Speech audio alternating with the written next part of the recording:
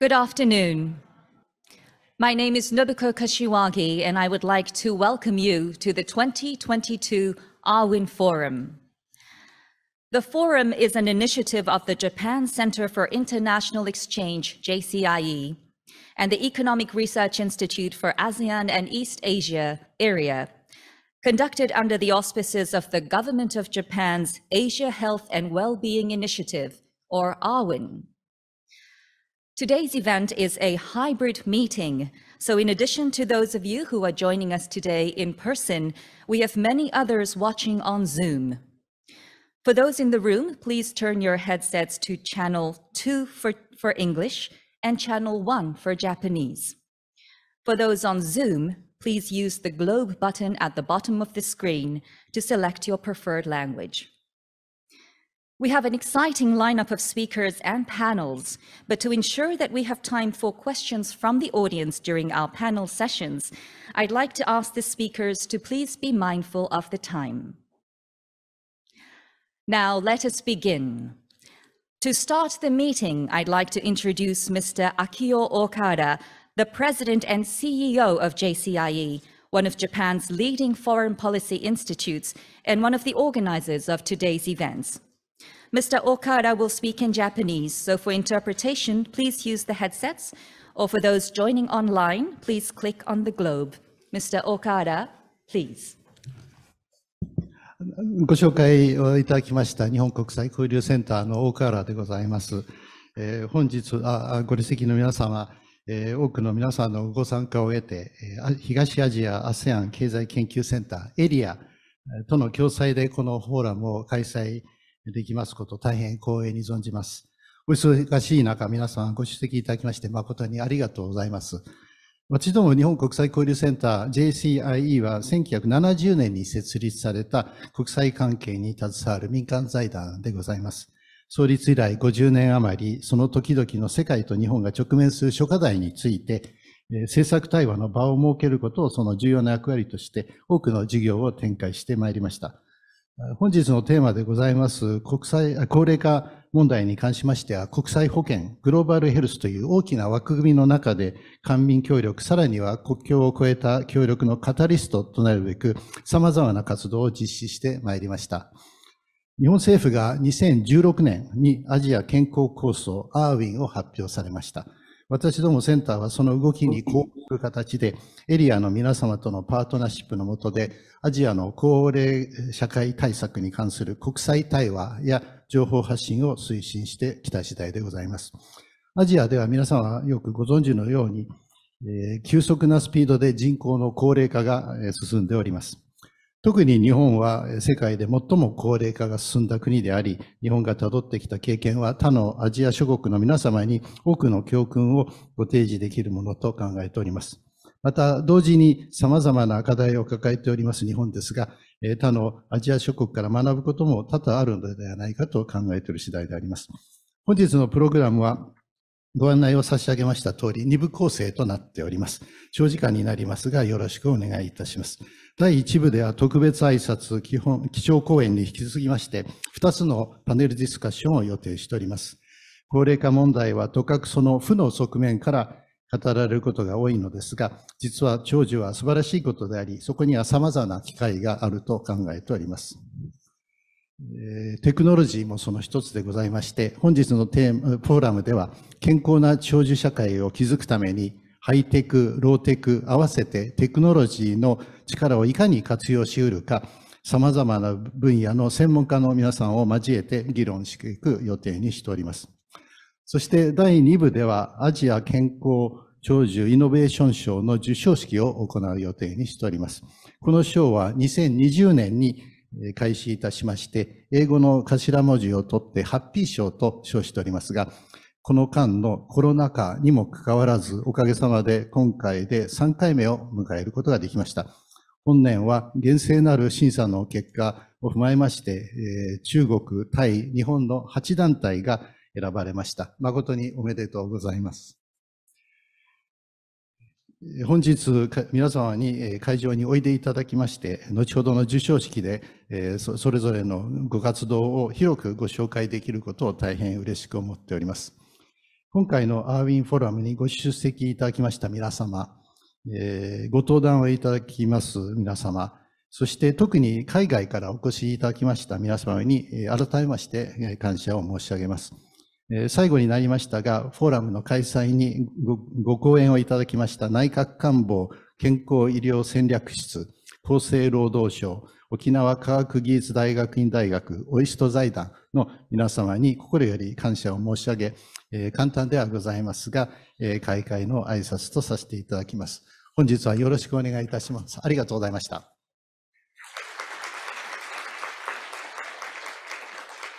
Thank you, Mr. Okada. Next, it is my pleasure to introduce one of Japan's top leaders in the global health field, the Honorable Keizo Takemi. Professor Takemi is a senior member of Parliament in Japan's House of Councillors and is a senior fellow at JCIE. Professor Takemi, please. ただいまご紹介に預かりました参議院議員の武見敬三でございます。2000年のミレニアムサミット、そして G8 の沖縄感染症イニシアチブ、その頃からこのグローバルヘルスに関わるようになり、もう20年以上が過ぎてまいりました。2015年に SDGs が採択され、その中でユニバーサルヘルスカバレージがそのターゲットの一つになりました。その後、我が国としてこのアジアでこのユニバーサルヘルスカバレージを実行しようとするときに、どういう考え方でこのアジアにおけるユニバーサルヘルスカバレージに貢献できるか。これを考えたときのアジアの諸状況というものは、まさに人口の高齢化でありました。しかも、欧州と違ってアジアにおける人口の高齢化のスピードが極めて速く、しかも経済が十分に成長し、一人当たりの国民所得が十分に高くなる前に高齢者人口が増えていってしまう。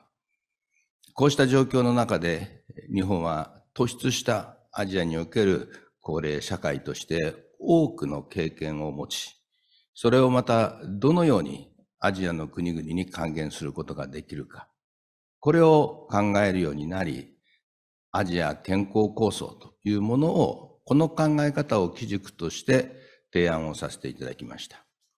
そして大変ありがたいことに当時の安倍総理がそれをしっかりと政府の政策として採択をしてくださいまして、以後一貫して我が国はこのアジア健康構想というものを官民が連携して行う形になってきているわけでございます。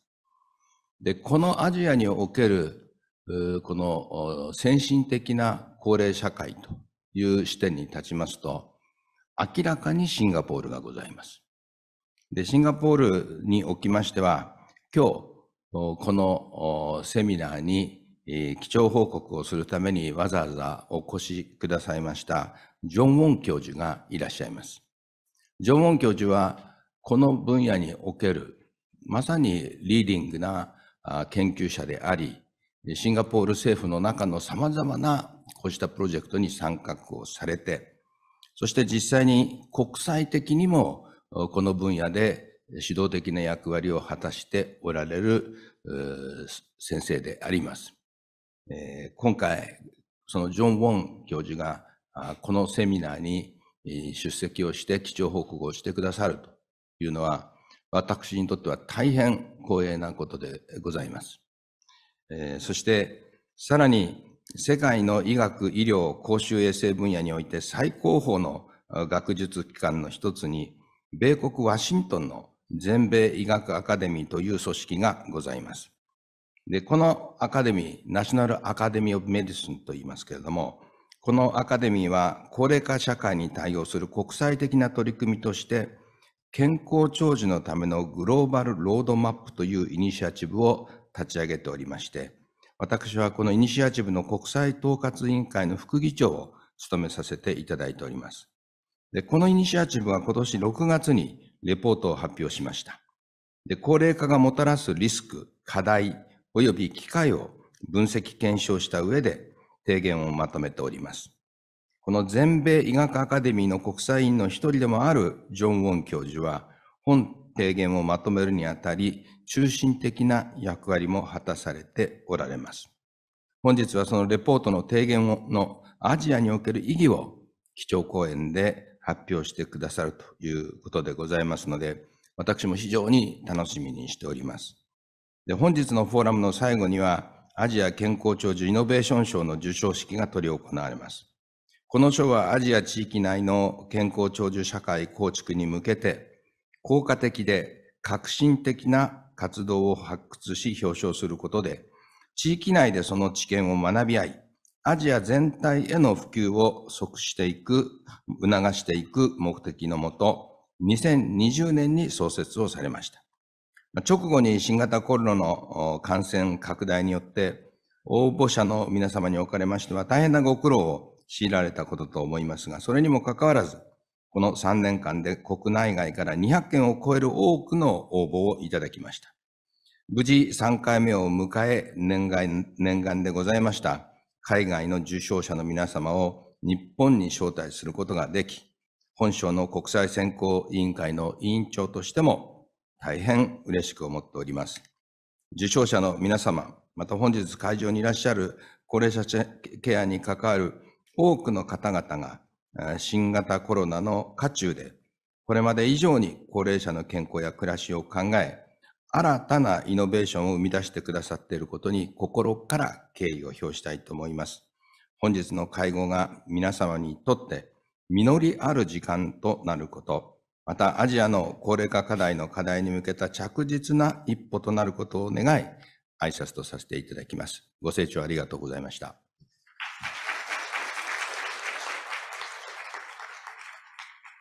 Thank you very much, Professor Takemi.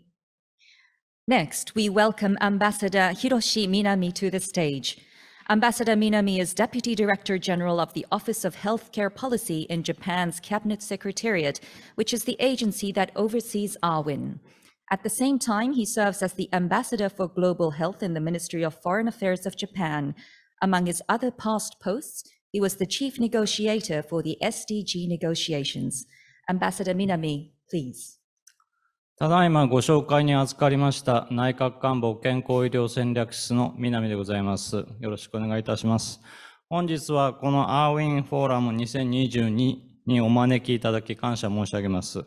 このフォーラムは2019年にその第1回が開催されて以降、新型コロナの影響により3年間開催されておりませんでしたが、ここに第2回が開催されることにお喜び申し上げます。日本政府は2016年にアジア健康構想を発表し、健康医療戦略の重要な柱と位置づけてまいりました。この構想の根本には、日本として健康長寿社会形成を迎え、そのための産業育成を行い、国際展開を図っていくべきであるということが問題意識としてございました。日本のみならず、多くのアジア諸国は、現在人口の高齢化への道のりを急速にたどりつつあります。長寿ということはそれ自体が必ずしも素晴らしいことではありません。健康に生きられるという前提が大事であって、健康寿命をどのように伸ばすかということが重要であります。日本政府はアジア健康構想のもと、このような共通課題を抱えるアジア諸国と協力すべく、覚書を結ぶこととし、現在6カ国と締結しているところです。今後、日本政府としては、アジア健康構想に従って、各国との協力関係を強化していく考えでございます。この3年間、国際社会は、新型コロナのパンデミックへの対応に追われてまいりました。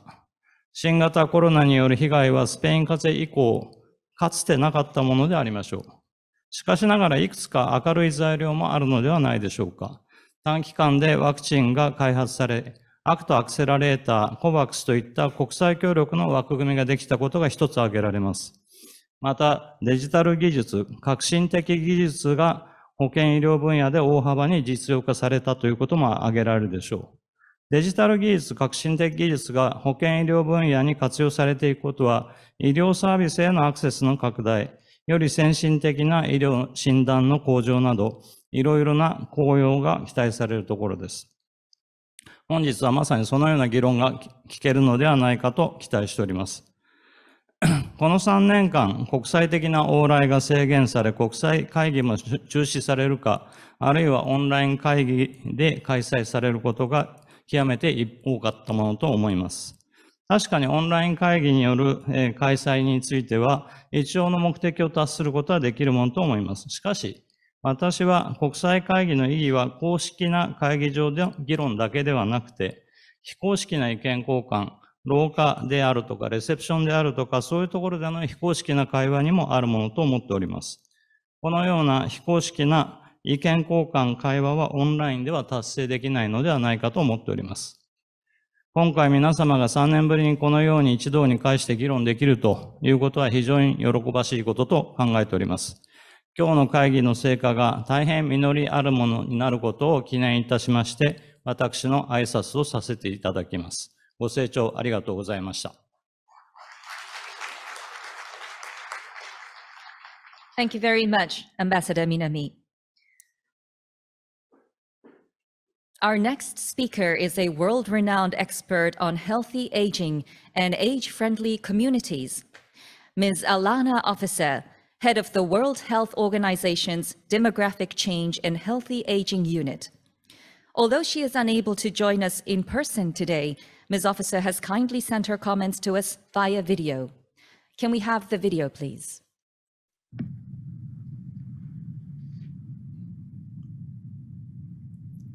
Hello, it's an absolute pleasure to be able to join the Asia Health and Wellbeing Initiative Conference that's focusing on the power of technology for healthy aging in Asia. Today's societies were just not designed to support older people's health and well-being. And as a result, we spend an increasing number of years in ill health after the age of 60. To improve the health and well-being of current and future generations of older people, the United Nations declared 2021 to 2030 the UN Decade of Healthy Aging. In consultation with states and non-state actors, it was decided that 4 action areas needed to be prioritized. We needed to tackle ageism. We needed to deliver integrated care. We need to provide long-term care to people who need it. And we need to ensure that our communities are much more age-friendly. Today, I want to take a few examples to illustrate why the themes of today's conference are essential to the implementation of the decade. The first action area is ageism. A theme of this conference is on improving data. Reliable and valid measures on ageism don't exist. We're working to develop these tools and are really open to collaboration. We know that to enable everyone to better understand and monitor prevalence of ageism, understand its determinants, understand the impacts of it, and whether our interventions are working, we need to have those valid and reliable tools. The second and third action areas of the decade are around integrated care and long-term care. And WHO advocates for ensuring that healthcare and social care are effectively integrated to enable people to continue to do what they value, but to also to age with dignity and to ensure support to their caregivers. A theme of this conference is harnessing innovative technologies, and the opportunities related to both integrated care and long-term care are vast. For example, predicting and responding to falls, use of technology to motivate people to be physically active, technologies that can support people to remain cognitively engaged and reduce impairment, or digital interventions to reduce social isolation and loneliness. But we know that improving health and well-being for older people requires actions that go far beyond the health and social care sectors. We need actions in education, in labour, in transportation, in housing, in information and communication technology. And that's why the last decade action area is about building communities that are better places in which to grow older. Now, today I know that you're going to be discussing how to design age-friendly cities to facilitate mobility and social inclusion. And in thinking about that and achieving those outcomes, we need to be recognizing the really wide range of capacities and the resources that exist among older people. We need to anticipate and respond flexibly to the needs and to the preferences of older people. And we need to respect older people's decisions and their lifestyles. And at the same time, ensuring that we leave nobody behind and our actions help reduce inequities in older age. WHO advocates for creating age-friendly cities and communities on the basis of improving transportation, housing, health and social care, information and communication, as well as urban planning and civic and social participation. And WHO supports a global network for age-friendly cities and communities, which covers more than 1,400 cities in over 50 countries that are trying to make their places better places in which to grow older. If more communities work to become more age-friendly, many more older people will be able to retain their health and autonomy and continue to be included and contribute to their communities. It is important for all of us to remember that the future is not somewhere where we're going, but somewhere that we get to create. By working together, we can improve the lives of both current and future generations of older people. I wish you a very successful conference. Thank you very much.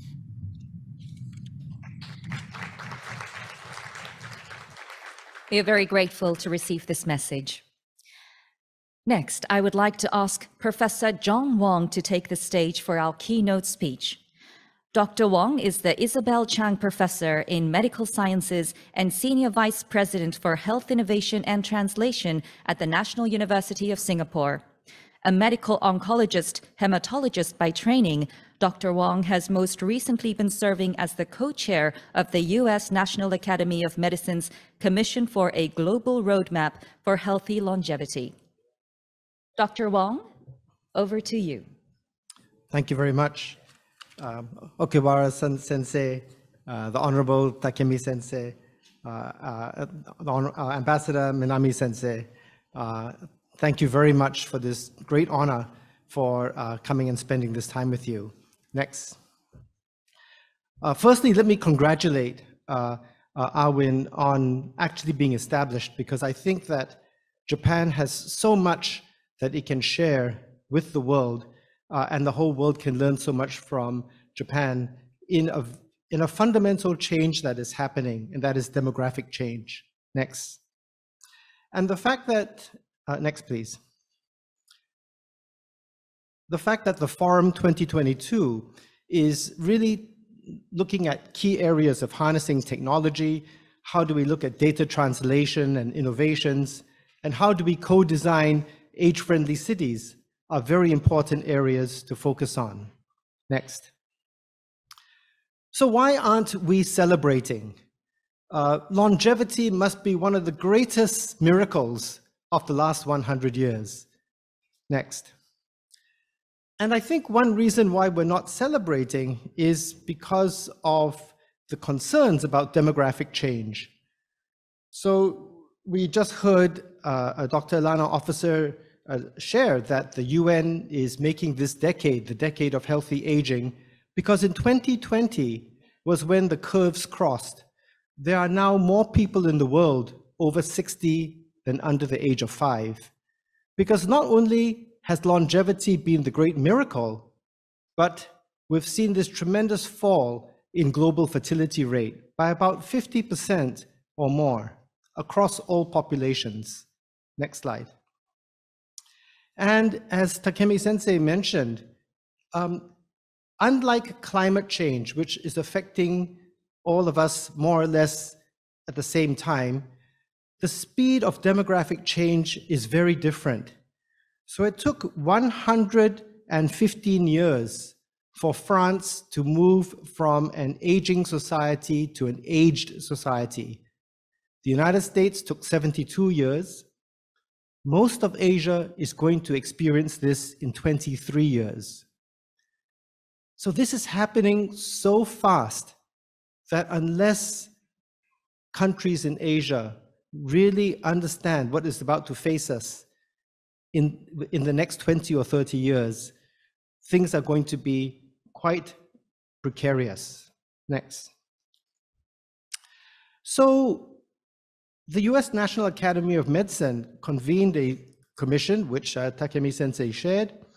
And one of the first things that was noted is that the rate of aging is going to fundamentally impact the way we live, learn, work, and play.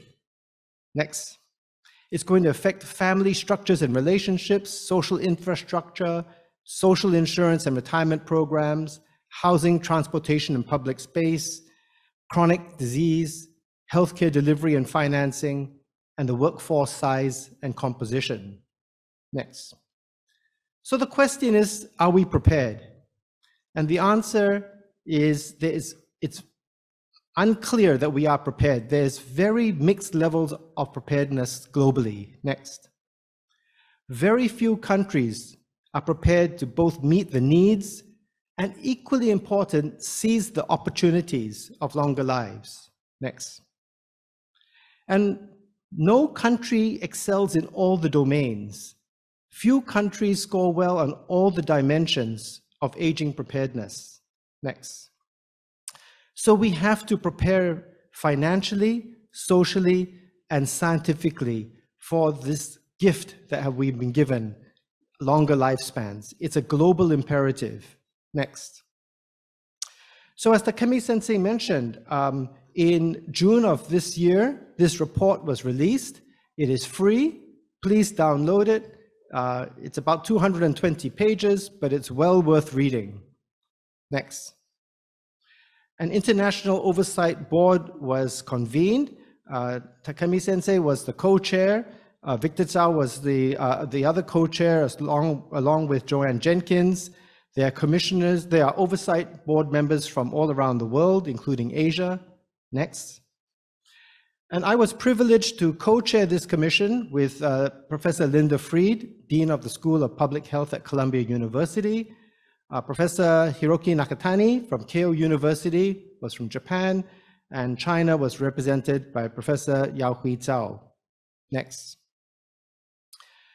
So I want to start off by saying that we have found evidence, strong evidence, that supports the potential for health span to equal lifespan, that you can be healthy throughout your life or very much close to your whole life.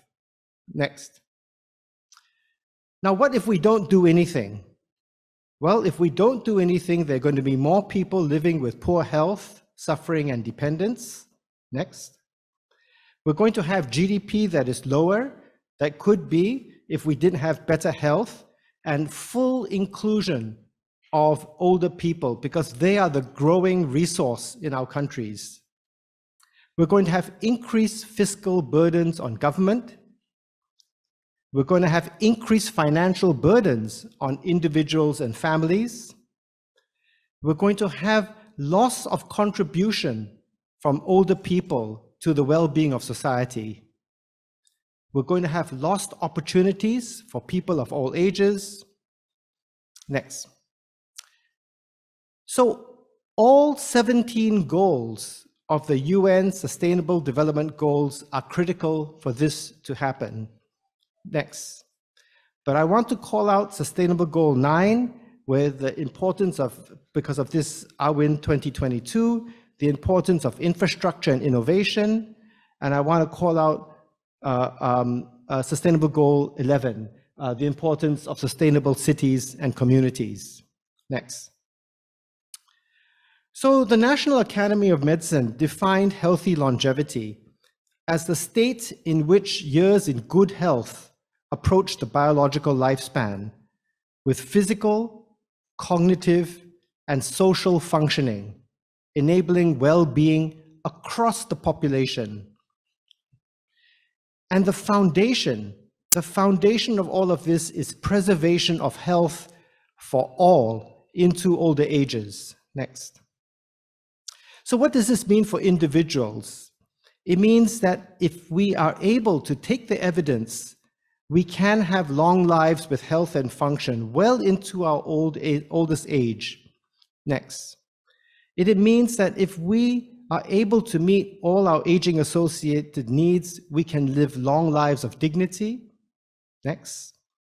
It means that healthy older people have the full opportunity to engage in meaningful and productive activities that meet their goals, where they can bring their social capital to contribute to society, strengthen intergenerational well-being and cohesion, and leave a better future.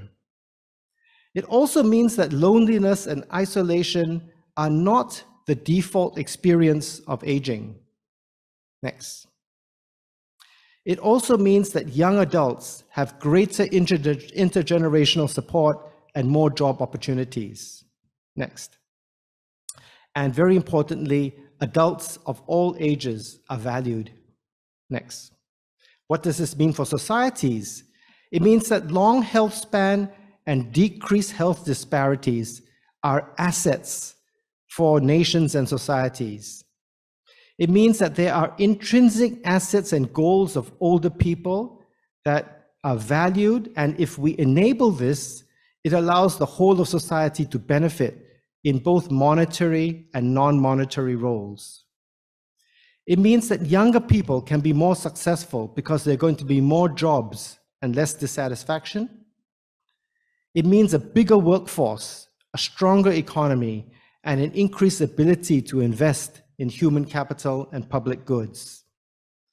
It means enhanced social capital with strengthened pro-social goals. And it means when older people thrive, everyone thrives. Next. And equity, intergenerational cohesion, and decreased precarity within and between countries. Next. Now, why is this so difficult? It's so difficult because health is the outcome of a complex system. Next. We identified 4 domains: the longevity dividend of work and retirement, volunteering, and lifelong education and retraining; social infrastructure, the importance of pro-social strengths of older people, addressing ageism and age discrimination; social inclusion, financial security in retirement, and digital literacy; the physical environment, the importance of housing, public spaces and infrastructure, safety, transportation, digital technologies, addressing climate change and environmental hazards; and health systems, the importance of addressing chronic conditions, public health, healthcare delivery, long-term care, the healthcare workforce, and geoscience technology and big data. Next. And just looking at housing, you can see the interrelationships between housing and everything else. And that is why it is so difficult, because it's a complex issue and it requires a whole of society, whole of government interventions. Next. So healthy longevity, or the lack of healthy longevity, is the result of interactions of complex systems. Next. Multiple systems within society will need to be activated, transformed, and coordinated. Next. Now, innovation in any one sector will not lead to a transformation towards achieving healthy longevity. Because healthy longevity is about all aspects of life. It requires an all of society and life course approach involving transformation in every sector of a nation. Next. These are all the relevant actors, and you can see that this involves the whole of society and the whole of government. Next. And this is probably the most important diagram I would like to show you, because if we invest in the enablers, if we invest in work, social infrastructure, the physical environment, and health systems, we then lead to growing productive and robust societies, and this in turn will generate human capital, social capital, and ultimately economic capital. What is stopping us? All those factors in red. Next. So how to begin? Well, we think that we need to invest in complex systems addressing all the factors that I mentioned, and we made recommendations for the next 5 years. Next. So there are 5 principles. The first principle is that people of all ages, particularly older people, must reach their full potential to live life with good health, good function, meaning, purpose, and dignity. Next. And societies must enable the best health and function that individuals at all ages are capable of attaining. Next. Societies must reduce disparities and enhance equity within and among countries to realize the well-being and contributions of all people, including those of older ages. Next. The human, financial, and social capital of older people must be realized for the benefit of all society. And the 5th principle, we must use data and meaningful metrics to track the achievement of outcomes and guide decision-making. Next, there are going to be 8 goals: economic and social benefits generated by people living, working, volunteering, and engaging longer. Next, social infrastructure, institutions, and business systems must enable safe and meaningful work and other community engagement in every stage of life. Next. Education and training opportunities that promote participation in lifelong learning and growth. Next. Social cohesion augmented by intergenerational connections and the creation of opportunities for purposeful engagement by older people at the family, community, and societal levels. Social protections and financial security that mitigate the effects of financial vulnerability at older ages. The physical environment and infrastructure that supports functioning and engagement for people at old ages. And integrated public health, social service, person-centered healthcare, and long-term care systems designed to extend years of good health and support the diverse needs of older people. And the last goal, quality long-term care systems to ensure that people receive the care in the setting that they desire for a life of meaning and dignity. Next. So there are 9 recommendations. The first recommendation, that governments in collaboration with the business sector should design work environments and develop policies that enable and encourage older workers, older people to remain in the workforce longer. Next. That we need to develop and redesign education systems to support lifelong learning. We need to look at the science of learning and training. Next. We need to reduce ageism. Next. We need to build financial security for older people. We need to improve financial security by increasing financial literacy and mechanisms for promoting pension contributions, self-funded pensions, and lifelong savings. We need to develop user-centered and cohesion-enabling intergenerational communities. We need to invest in public health. Next. We need to shift healthcare systems to focus on healthy longevity. And we need to look at long-term care and develop strategies to honor where people want their long-term care. Next. Now, of particular interest to AHWIN, I want to focus on 3 recommendations. Firstly, enabling intergenerational communities, and this must be user-centered and cohesion enabling at the city level. Next, at the neighborhood level, at the home level. We need to make broadband accessible, and very importantly, we have to address the digital divide, because too many older people do not know how to use information technology. And we need to design public transportation to address first mile and last mile needs. It's no point having public transportation if people can't get to it. Next. We need to look at investments in public health. We are spending a lot in healthcare delivery and not in public health. Next. We need to invest more in prevention and wellness. And we need to set ourselves 5-year targets and use data to tell us whether we are meeting those targets.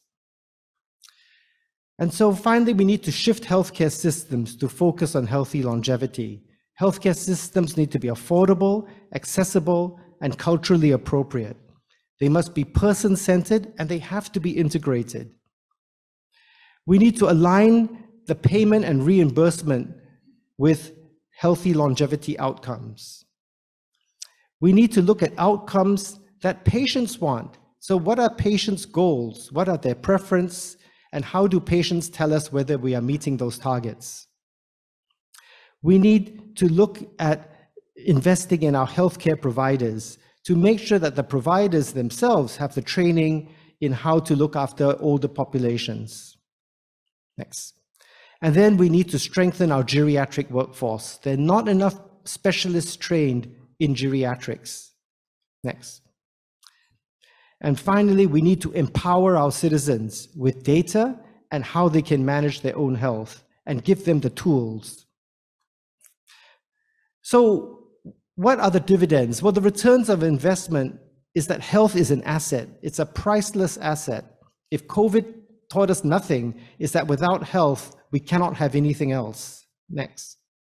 The economic returns on healthy longevity will be reaped into oldest ages.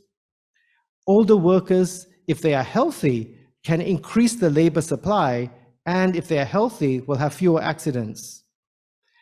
In many sectors, consumers value the service by older workers. Next. We can create more jobs for young adults. This is the same thing happened when women entered the workforce. The economies grew. If we keep older people in the workforce, economies can grow. There's the potential for mentorship also by older people. There's very good studies to show that intergenerational teams are more productive and innovative. Next.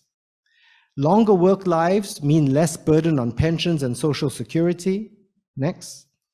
Volunteering and caregiving by healthy older adults contributes significantly to GDP when that value is monetized. And very importantly, we create new human and social capital. Next, which themselves would lead to economic capital and increased GDP from the above. Thank you very much.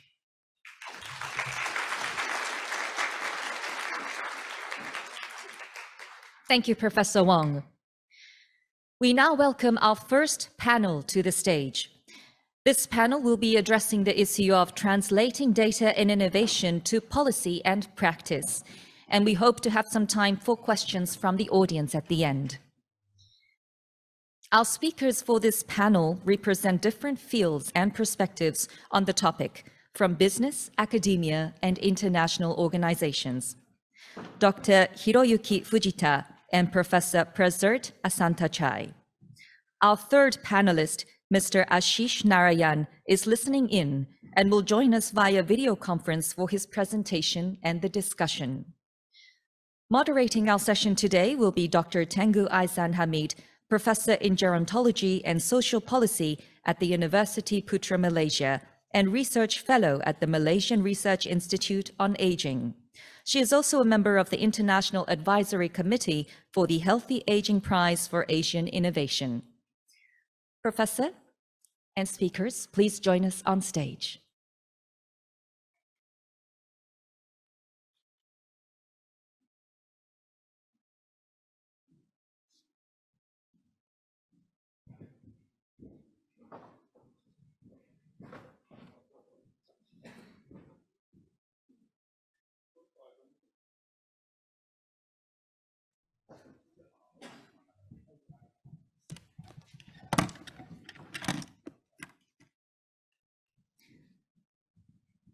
Professor Tengku Aizan Hamid, the floor is yours.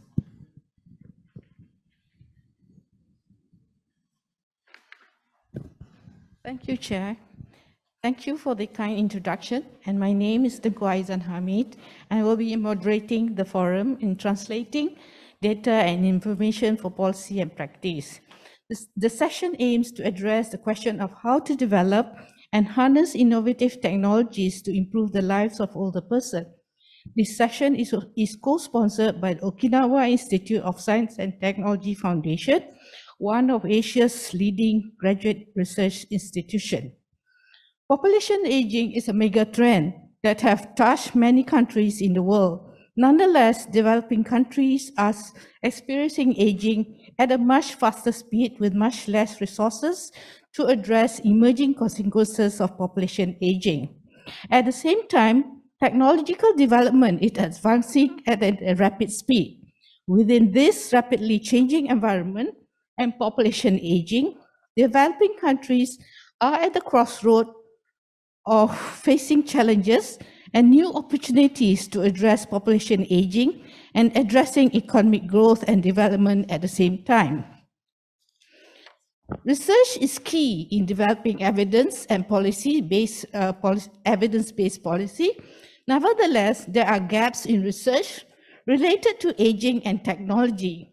There are also gaps in translating research into policy and practice. Barriers to dissemination and translation can be categorized as characteristics of the research intervention itself, the research design and situation of the intended targeting settings, and the interaction between the three categories. In addition, there may be limited policy initiative or ecosystem to encourage innovation, which may result in underinvestment in innovation and the capacities to innovate. In this forum, the panelists will share their thoughts and experiences in translating research into policy and practice.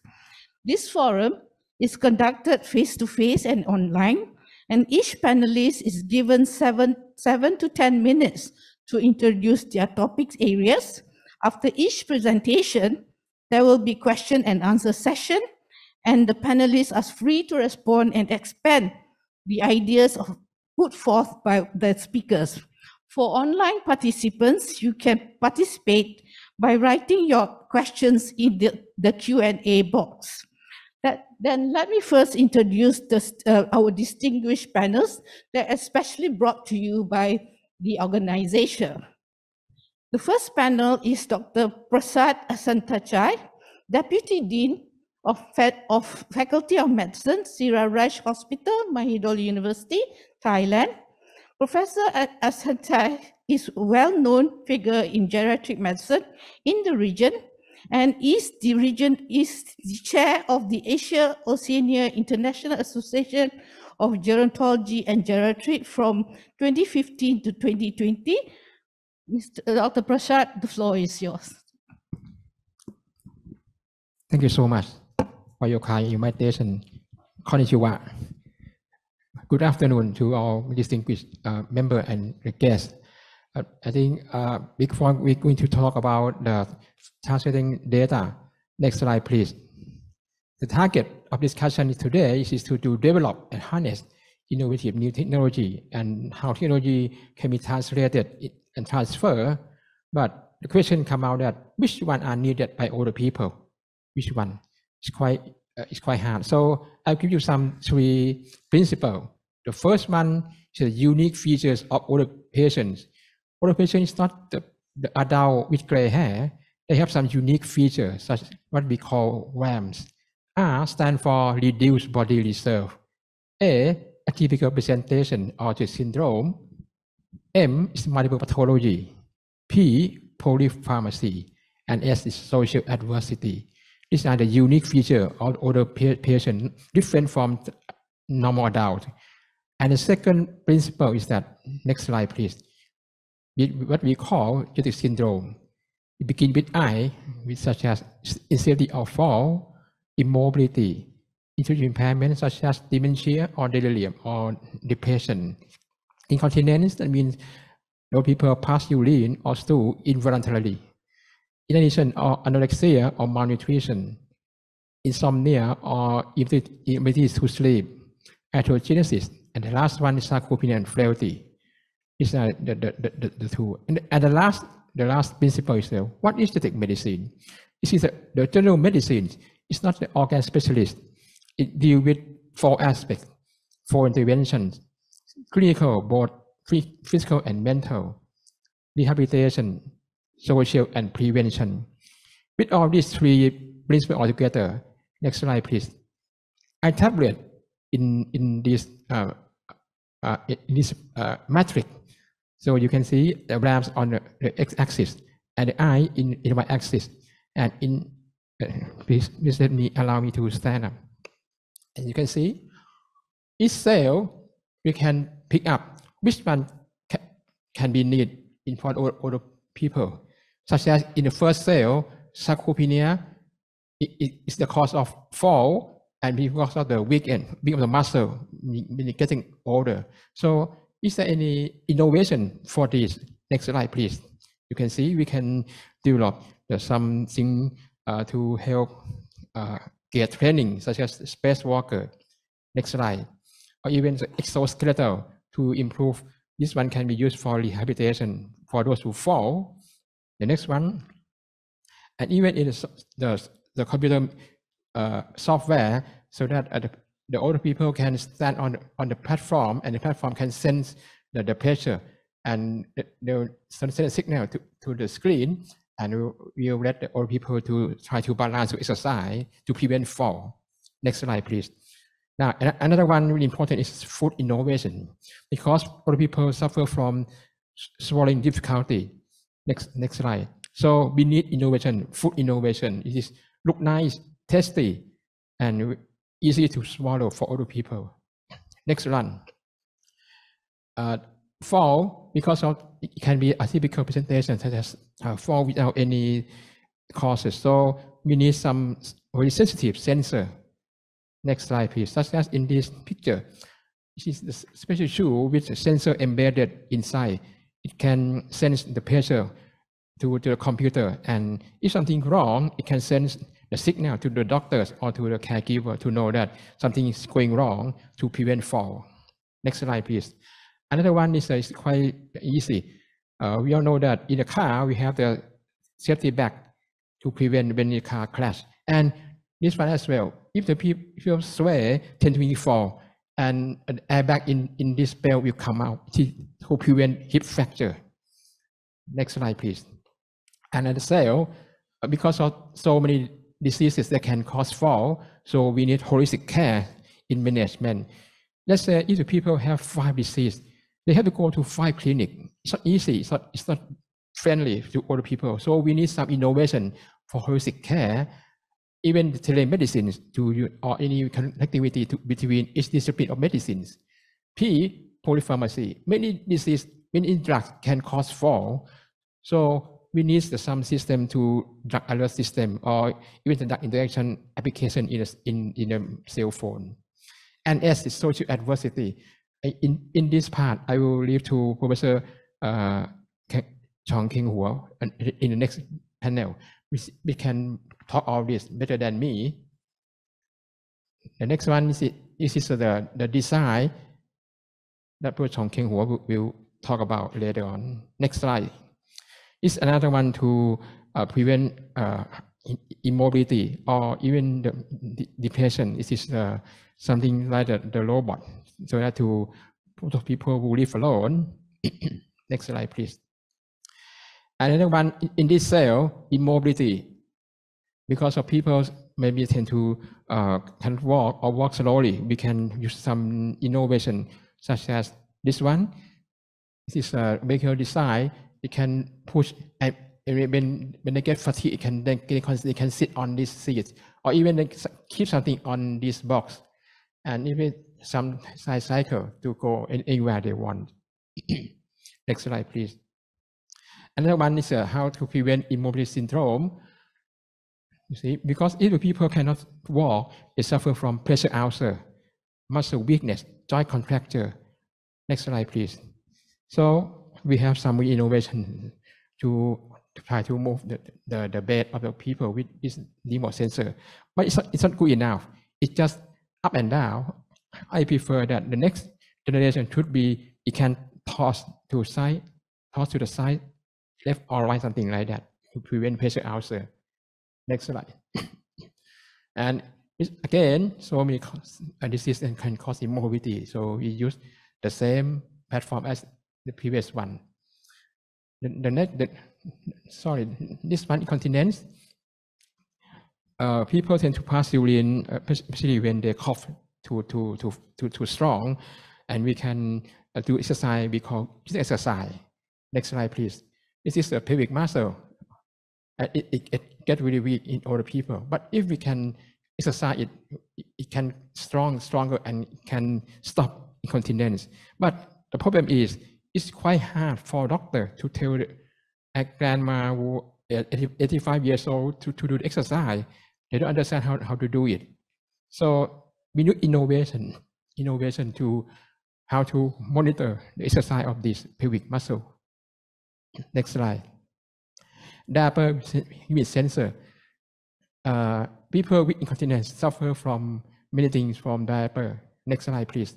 You can see this is the diaper dermatitis when they wear the diaper for too long and they have so many urine, and diaper is too small to collect all the urine from the old people, and it come out like this.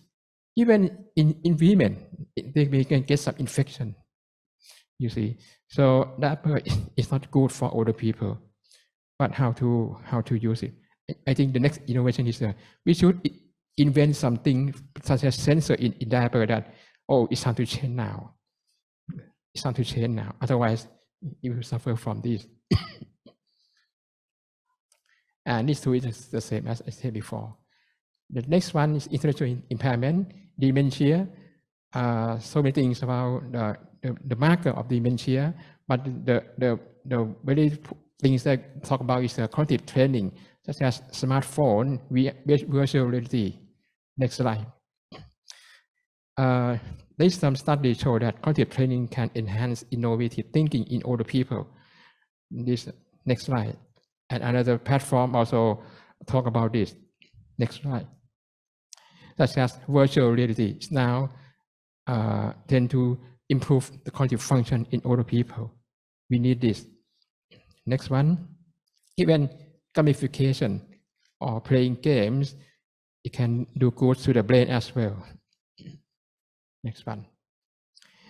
Even in the depression, sometimes we need the CCTV for the family to talk with their grandparents, or even the wearable device. Today we can let them go outside rather than just sit on the house, especially during this pandemic. Next slide. So when we let them go outside, we can track them to all this system so that they cannot get lost. So we need this. The next one. And you see, the dementia diagnosis. Nowadays, we use MRI, but so many types of dementia can cause dementia. It's quite hard for doctors to diagnose. So we need AI for the dementia diagnosis from that MRI. And next one is innovation. The full innovation I talked about already. But anything is people get weight loss without awareness. So we need innovation to track. Oh, now your weight loss is critical now. You should go to see a doctor, something like that. We need innovation in this. And insomnia, we need sleep promoter. Sleep apnea is quite common in older people. Next slide, please. So is it a wearable device can detect this? Next one. Right. So another one is really important is the environment. The light adaptation, such as ambient light, can promote sleep. Right. So when we use all this platform, we can tap it itself that which innovation is needed. Next slide. So as at the moment, we heard about the ASEAN Center for Active Aging and Innovation, or AHWIN. AHWIN is 10 countries that we stick together. Thailand has initiated this idea, and it started this year. It should be act as a change agent to do what Professor Wang just said to us, that how to going together. Next slide, please. Especially for older people. Next one. The very first things that we should do is to develop ASEAN Aging Index. In this way, we can tracking each part of aging in each country. So suppose that this one area is lagging behind other countries. I think the government cannot sit still. They have to act something, to do something. Next slide, please. Like in Europe, they have ZeroNet. Next slide. All right, with AHWIN, we can join project with the same interest such as the AHWIN. Next slide. And public-private partnership is very important for AHWIN. Thank you so much.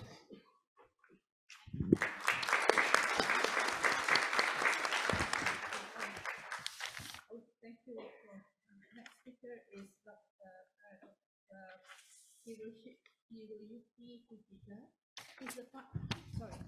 He's the founder and chief CEO of Quality Electrodynamics. Mr. Fujika is also the chief technology officer of CT-MR division of Canon Medical Systems Corporation. And he is also the health innovation ambassador for OIST. Let me ask Dr. Fujika in terms of the questions on your background of in the business of technology and development. What would be, can you share your experience with us in terms of translating the research that you do into policy and practice with the audience, please? Sure. Excuse me, can you hear me okay? All right. First of all, thank you very much for having me, and it's my pleasure to be here. And the question was, how did my research experience turn into a business for healthcare sector? Right. So let me try to answer the question briefly. I left for the United States back in 1988. I was a college student at Waseda University at that time, School of Engineering. And I went to the US and then found out that there are many degrees of freedoms which allowed me to participate in different disciplines as opposed to just one subject. In the US, if you want to study many different subjects, actually you could do that. And I was, fascinated by that opportunity. So I was, doing physics and mathematics. But as I studied, those two subjects, I became more interested in the intersection between engineering and medicine. So after I finished my PhD in physics at Case Western Reserve, I had an offer to, work at a diagnostic imaging company as a research staff scientist. So my job was to, at that time, do the research and create a better, superior MRI scanners for the community. So I've been engaged with MRI research for many, many years. There was a opportunity, a startup opportunity, while I was working at a diagnostic imaging company. And I took that startup opportunity to start a business with the founder. And that was still on the medical devices. And that company became GE through the acquisition. So I became part of the management of GE Medical Systems. And I was there for some years and did, tried many different, projects, which was a great experience to me. But at that point, I felt that I could start my own medical imaging company based upon all the experiences I have got up to that point. So I started this Quality Electrodynamics, or QED, back in 2006. And started developing a next generation MRI scanners and technologies to basically see things better, right? Because imaging is all about seeing things better. So, we developed technologies, and then we worked with Siemens, GE, Toshiba at that time, now, which has become Canon Medical Systems through the acquisition. But our company, QED, has been still leading technology provider to these OEMs. But back in 2019, just before the COVID-19 hit us, QED became a part of Canon Inc. And because Canon was basically shifting from imaging pictures, camera businesses to diagnostic imaging, more healthcare related businesses as, as one of the core businesses to pursue. So in that framework, we became a part of, Canon. And then I serve as a CTO of Canon Medical Systems for CTMR division. So once again, we are trying to develop imaging equipment or diagnostic imaging systems, which allow doctors to see patients better. Because if we can detect the diseases at earlier stages, the cost will be less, and we could provide more opportunities for the patient to live longer in a healthy way. So that's our lifeline. So I don't know if I'm answering your question, but so from physics to all the way to medical imaging, that's what I do. Thank you. So we now move to our third speaker, which is from ITU. He is Mr. Ashish Narayan. Are you on now? We are having Yes. online. Yes. Okay. I would like to ask you a question asking you about ITU and what does ITU do, and also we had a recent research report on aging in digital world from vulnerable to valuable. Why is it important to address the digital divide, and what are some ways that we might do so from your experience? Thank you very much, Madam Moderator and honorable participants. It's been an absolute great learning experience listening to the talk that we have been going and the importance of aging. If you would allow me, I've got a set of small slides to answer this very important question. Can I have the slides, please?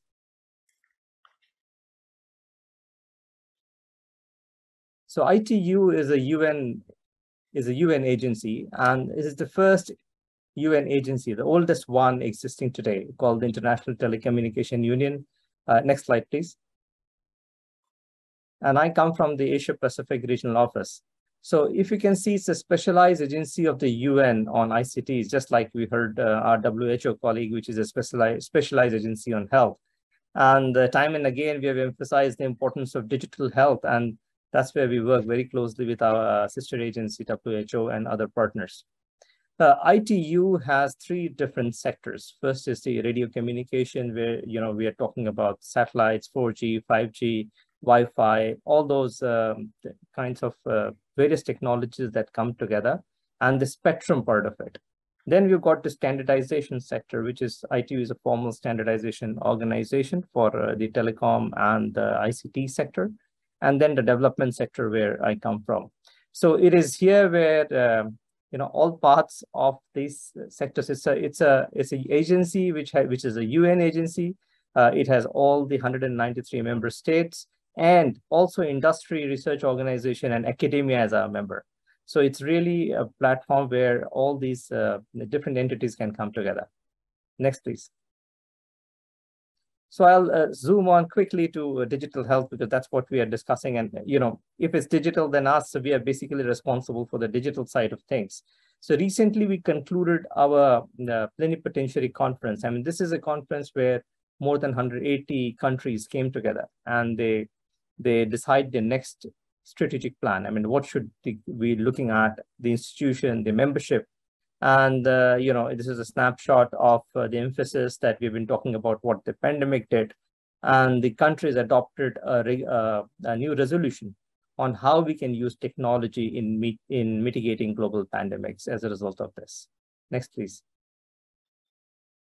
This is a snapshot of what we have been doing. I mean, as ITU and together with our sister agency, WHO, we have created a common guide, digital health strategy guide that WHO and ITU had created.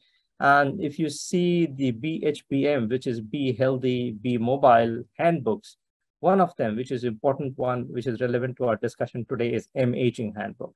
And how do we use technology in an assistive manner to manage aging? When I was listening to Professor from Thailand and Professor Wong, this was great. I learned a lot, and I think this is a right time for, where we can start working with organizations such as AHWIN, ECHI, and others to see how we can, bring the learning here with the practices that's happening and the new research. Thank you very much. Next, please. So if you look at recent research by World Broadband Association, so broadband access, advanced education, sorry, can we go back to previous? Yes. So we see negative correlation between COVID mortality and broadband access, advanced education, income, and ability. So when we increase broadband penetration or digitalization, then we see a better healthcare, and we see reduction in the deaths related to COVID. And that's obvious because that could help us connect better and do things and address things in a more timely manner, give more information as we go on. Next, please. So in this context, we are there are two projects that we are currently considering. I mean, the first is how do we look at sustainable post-COVID-19 recovery and development of resilient digital infrastructure. So the digital infrastructure needs to be resilient. I mean, one of my former Secretary Generals used to say that, if you've got a problem in the digital infrastructure, you run the risk of being killed by your own doctor. And so the quality of transmission, the quality of service, the reliability of the service is extremely important. And, we've got programs called Smart Cities, Smart Villages, Smart Islands, where remote communities are being connected. And when we get to that and do some needs analysis, what we found out is that digital health is one of the common things that's required right across, and that results in saving lives. So this project objective is to leverage digital technologies in establishing and expanding the resilient ICT connectivity to hospitals. And in developing countries, there are serious issues of interoperability of systems, improving the connectivity to these hospitals and to remote dispensaries, and how they can talk to each other in terms of information transfer from the communities to the databases so that information can be prepared, and vice versa. We come back with telemedicine and also related sectors like the pharmacy. How can medicines be available in a timely manner? Then we need to build upon the quality, as I was mentioning, the quality of internet connection and reliability of sensors, information technology at the grassroots level, which can feed into better planning and which can feed into better diagnosis and better response by the community as a whole. Next, please. The second is on innovating for digital health in Asia Pacific. This is the second project objective which we're looking at, which is the improving the ability of digital health innovators to become social entrepreneurs and deploy their solutions. And then enhancing the capacity amongst patients. And, I was very glad to see the previous presentation where we were talking about the need for, better sensing, early diagnosis on digital health using emerging technologies like IoTs, AIs, blockchains to give us, to enable the decision making. Next, please. So I'll just conclude. I mean, this is the focus. The WHO and ITU jointly developed this Be Healthy, Be Mobile Imaging Handbook. It elaborates on how phones and technologies can be used for delivering health information, advice, and reminders at community level. And this is very important. And I think this is what we must be looking at. And we would be very happy to work with organizations or interested partners in this area. Thank you. Thank you, Madam Moderator. Over to you. Thank you. So we have all three presenters presented their ideas, and now I would like to ask. Ask a question regarding the innovation and technology to the panelists, and also after that we will open the floor for question and answers. Given that we have shown that Dr. Prasad mentioned about technology must meet the needs of the older person, and also the development of Dr. Fujika in terms of his experience doing research and going into the business of technology, and also he's also a member of the Cleveland the Cleveland Center in US, and been commuting from Japan to US in terms of developing this technology to be relevant to both countries. And let me ask you a question in terms of what are the resources or the facilities that are needed so that there is regional cooperation to bring Asia to get together to facilitate health technology development so that the older person are also inclusive in the design and in the design and also usability of the technology. I'm opening this question to all the panelists. Anyone can answer? Yes, first. And then we can... Okay, let me first. I think because dietitian, as Professor Wong said, that very few doctors like to be trained in genetic medicine. So very few doctors will interest in this area. So it depends on the government level. But in Thailand, we are lucky because we start the national program for aging at the year 1982, the same as the World Health Assembly, the first World Assembly.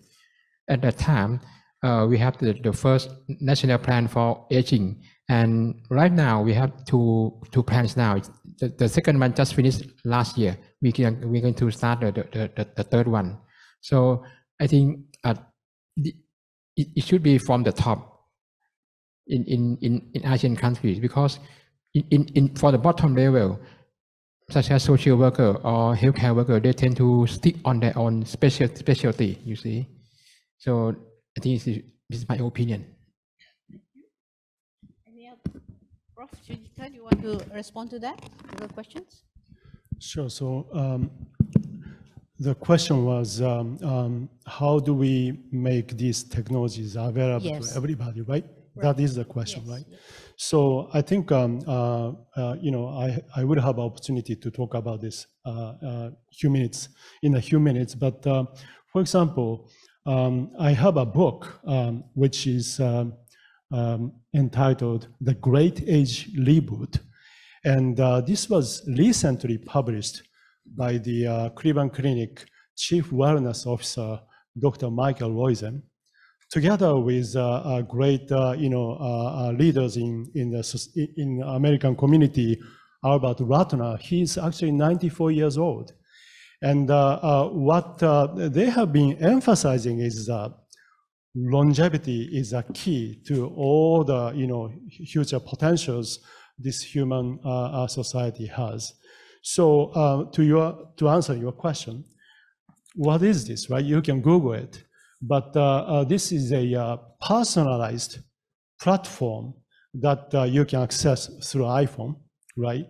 And then over time, actually, it will tell you, it will guide you throughout everyday activities and nutritions, what you must eat, and then how to eat, and then what exercise you want to do. So eventually, it will become like your health passport. So since we do have this global technology, community through internet and everything is connected. So at some point, I think everybody can access to this technology. For example, I'm not saying that this is it, but this is one of the many examples that we can talk about as the outcome of technology, development. So that way, I think people will be able to, access to these technologies, addressing technology, divide, which, our keynote speaker also talked about. So that's a challenge, but that's something where the government can come and, develop the platform and the environment, the community, so that it will become easier for everybody to access. I think it's going to be a part of national policy. Okay, so Dr. Asher, do you want to add any response to the questions on technology usage and cooperation in the region? Yeah, sorry, it's to me, Madam Moderator. Okay, yeah. So first of all, apologies. I'm not doctor, so I'm from the engineering side. So let me come back and yes, I think one of the key thing is we have to firstly make available whatever we are doing in the digital world accessible. And when we say accessible, we have to include the aging population. I mean, I myself am aging. So if I don't put my glasses on, now I can't read my mobile phone. So what we need to do is, because as we shift to the new digital,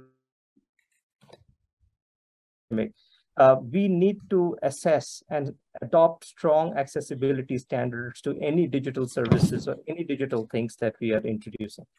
This is on the customer side and the awareness. I mean, many times we find out that the solution exists, it's already aware, but people don't know. And that kind of thing needs to be very heavily promoted, where there is a role for everybody. What we need perhaps in all this cross-sectoral, let's say, is the whole of government and whole of society approach, as was mentioned earlier, and that is very important. To quote an example, for example, we run Smart Village and Smart Island programs, which brings together multiple services to a very remote or rural community. And what we have found out is, if we did digital literacy and digital awareness to the population that's already aware, it becomes very easy for our other sister agencies and other partners to deliver on those verticals. So I think building mass awareness on digital literacy, online safety, access to these services, keeping accessibility in mind is the first thing. Second is adopting standards on devices that are friendly to aging. So when, for example, if we are developing websites, if you're ordering handsets, if you're developing applications and services, then those should be friendly to the aging population. And there were some very nice suggestions, which I totally agree with, so I don't want to repeat myself. But standardization, technology interoperability, cross-sectoral collaboration, in my view, is the key. Thank you. Thank you. And skills development, yeah. Okay, thank you. And I can now open to the audience if you want have any questions. Do you have any online Q&A? Okay. Any? Yes, sir.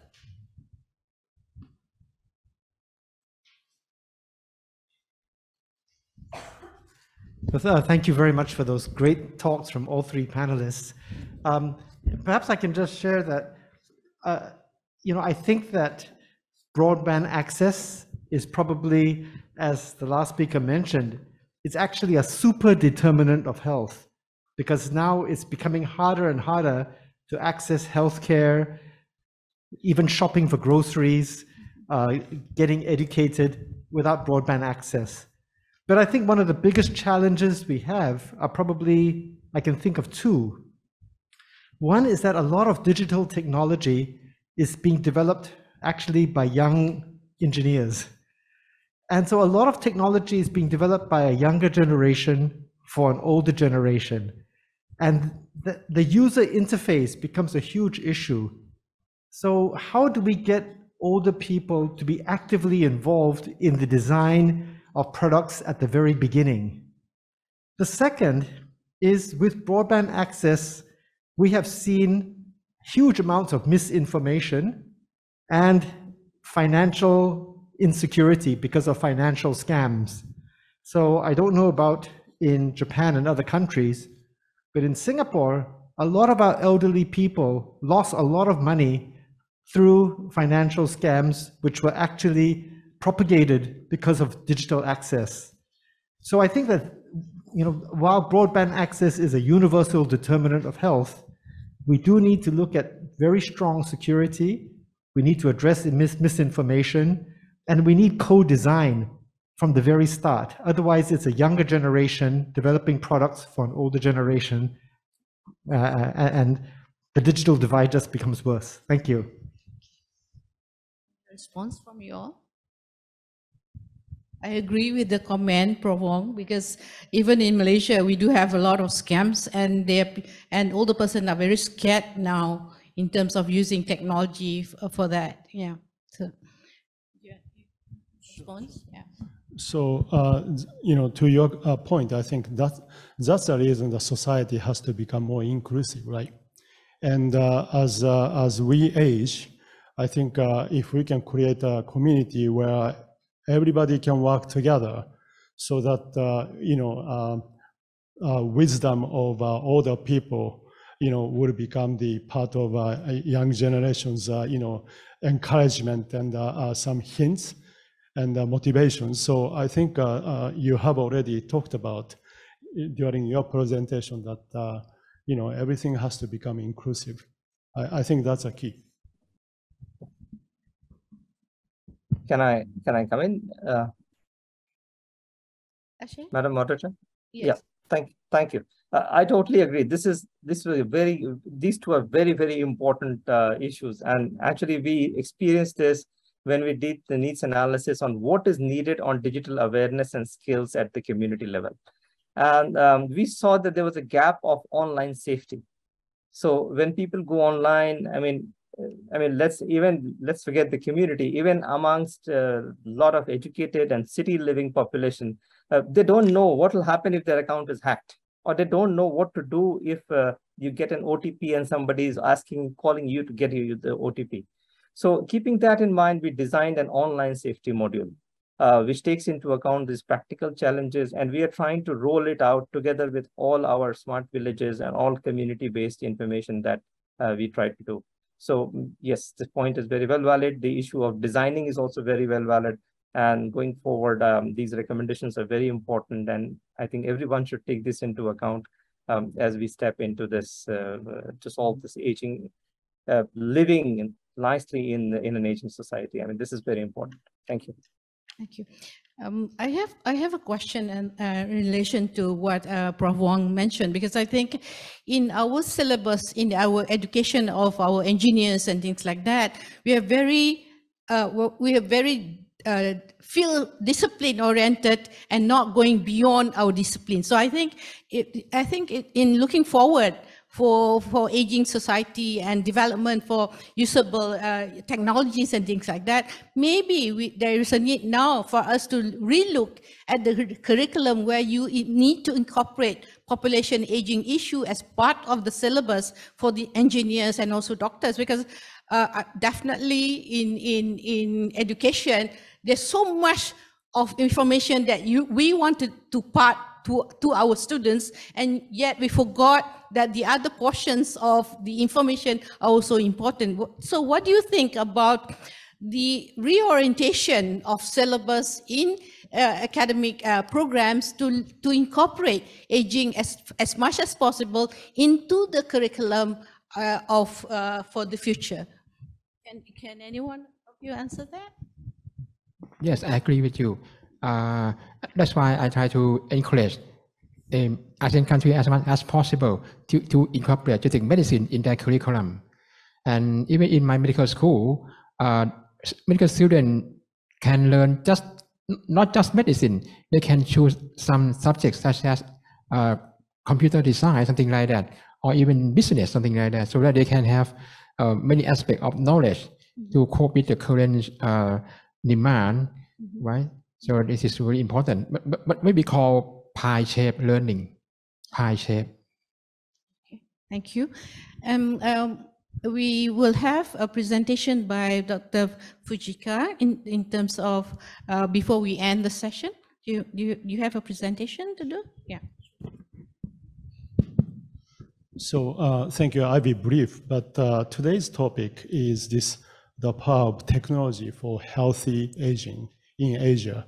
And actually this Asia should be extended to the entire world, right? I mean, for our discussion.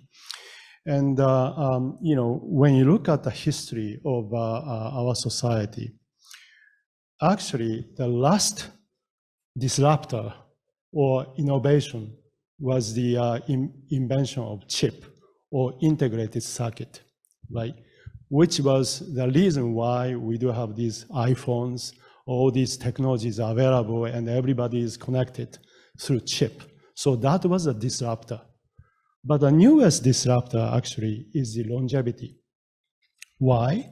Because longevity makes life happier and healthy for adding 20 more working years to the 40 years we now generally work, right? I mean, after we graduate from college, we often work for 40 some years.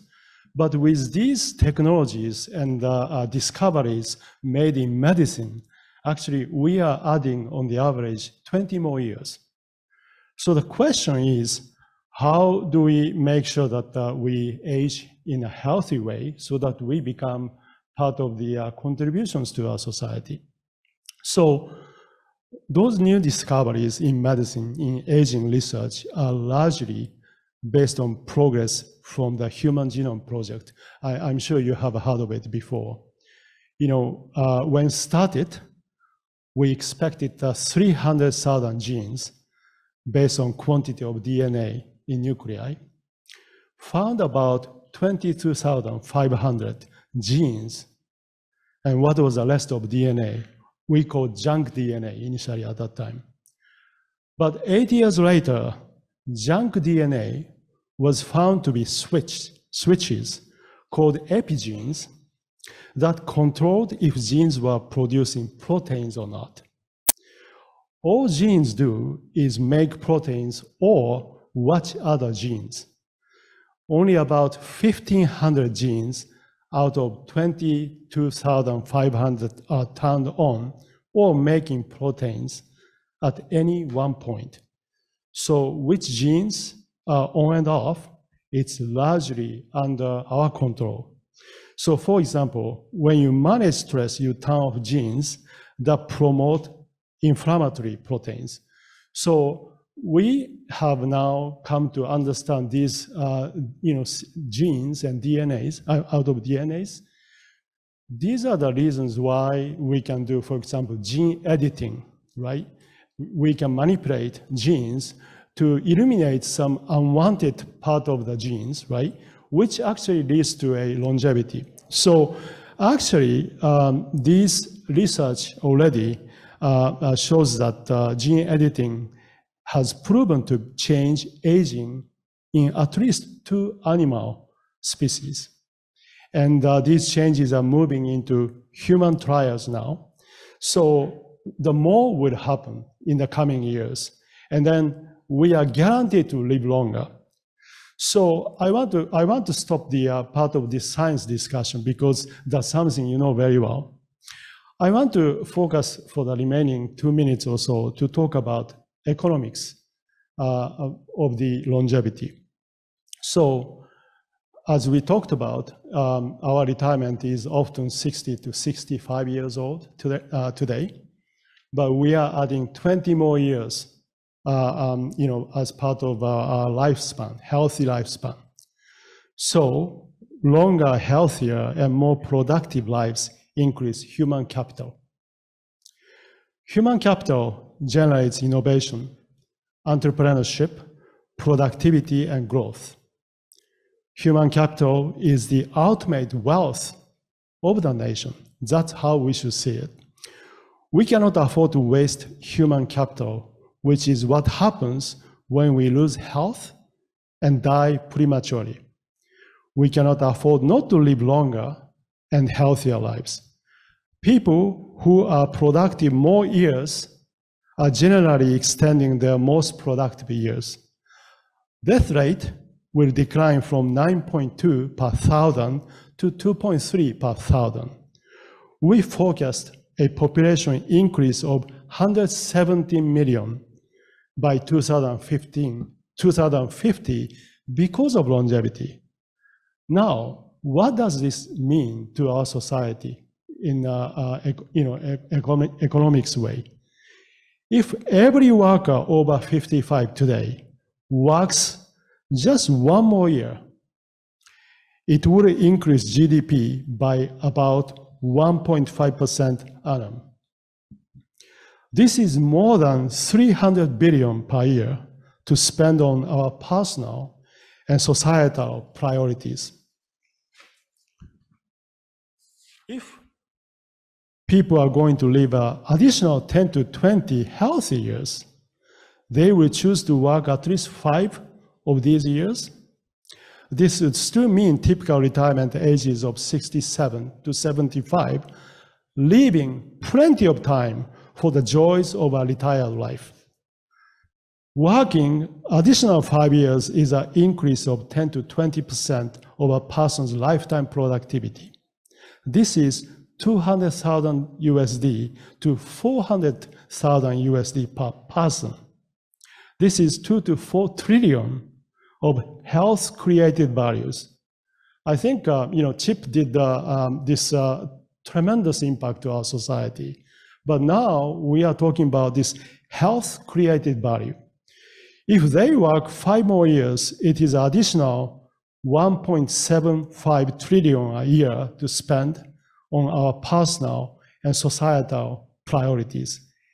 If they work 10 more years, it is additional 3.5 trillion a year to spend on our personal and societal priorities. So key takeaway is that among all the things we can talk about, we can compare, there is nothing which comes close to health created value. This amount of financial impact globally, it's the biggest by far.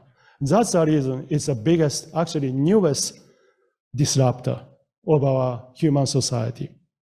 Well, about a week ago, I had a pleasure to participate in the Cleveland Clinic and Okinawa Institute of Science and Technology Graduate School MOU signing ceremony, where, as you may know, Cleveland Clinic has a 78,000 caregivers worldwide, and I serve on the board of trustees.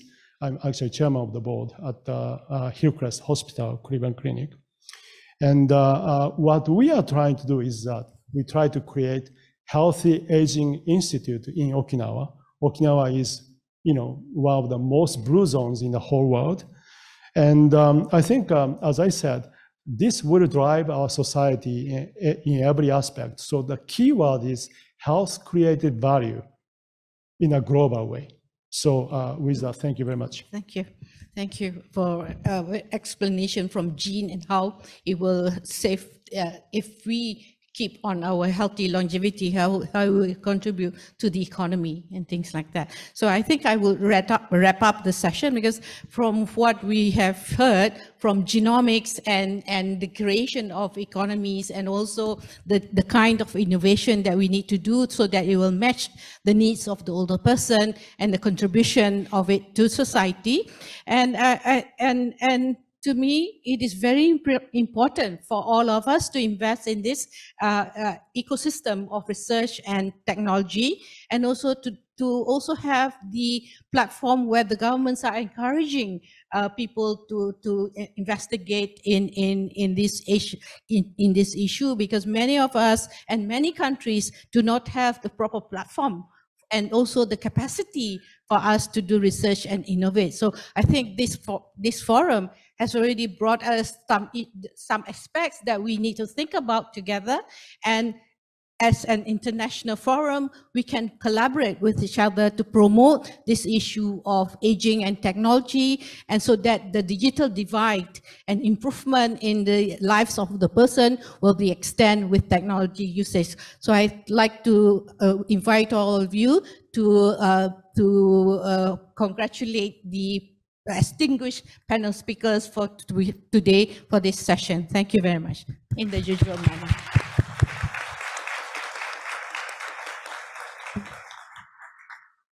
Thank you very much to our panelists and our moderator, and also our audience for this fruitful discussion.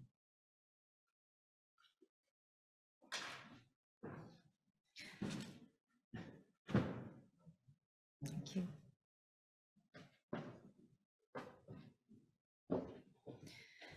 We will now welcome our second panel to the stage.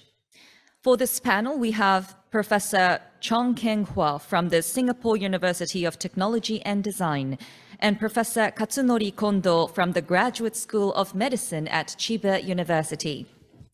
They will be discussing the design of age-friendly cities to facilitate mobility and social inclusion. We have invited our keynote speaker, Professor John Wong, to serve as a discussant for this panel. Once again, we plan to take questions from the audience at the end. For this session, our moderator is Ms. Momoko Abe, Program Officer for JCIE's Healthy Aging in Asia program, who has played a central role in organizing today's events. Ms. Abe, the floor is yours. Thank you, Ms. Kashiwagi. Good afternoon, ladies and gentlemen. I would like to start the second panel of the day, titled Designing Age-Friendly Cities, Facilitating Mobility and Social Inclusion. So what makes an age-friendly city? An age-friendly city should be designed for diversity, inclusion, and cohesion, addressing the needs of all ages and capacities, including, for example, barrier-free access to buildings and houses, accessible and safe transport infrastructure. While what makes an age-friendly city covers many elements, the session today will focus particularly on social architecture design and mobility and transportation, and how these aspects affect the health of older people. So through today's discussion, I hope we could rethink communities that could enable people to stay active and connected, and foster intergenerational solidarity among the growing older population and future generations. So without further ado, I'm pleased to announce or introduce our speakers for this panel, who are distinguished experts in this field. So let me first call upon Mr. Chong Ken Hua. And Mr. Chong is Associate Professor of Architecture and Sustainable Design at the Singapore University of Technology and Design.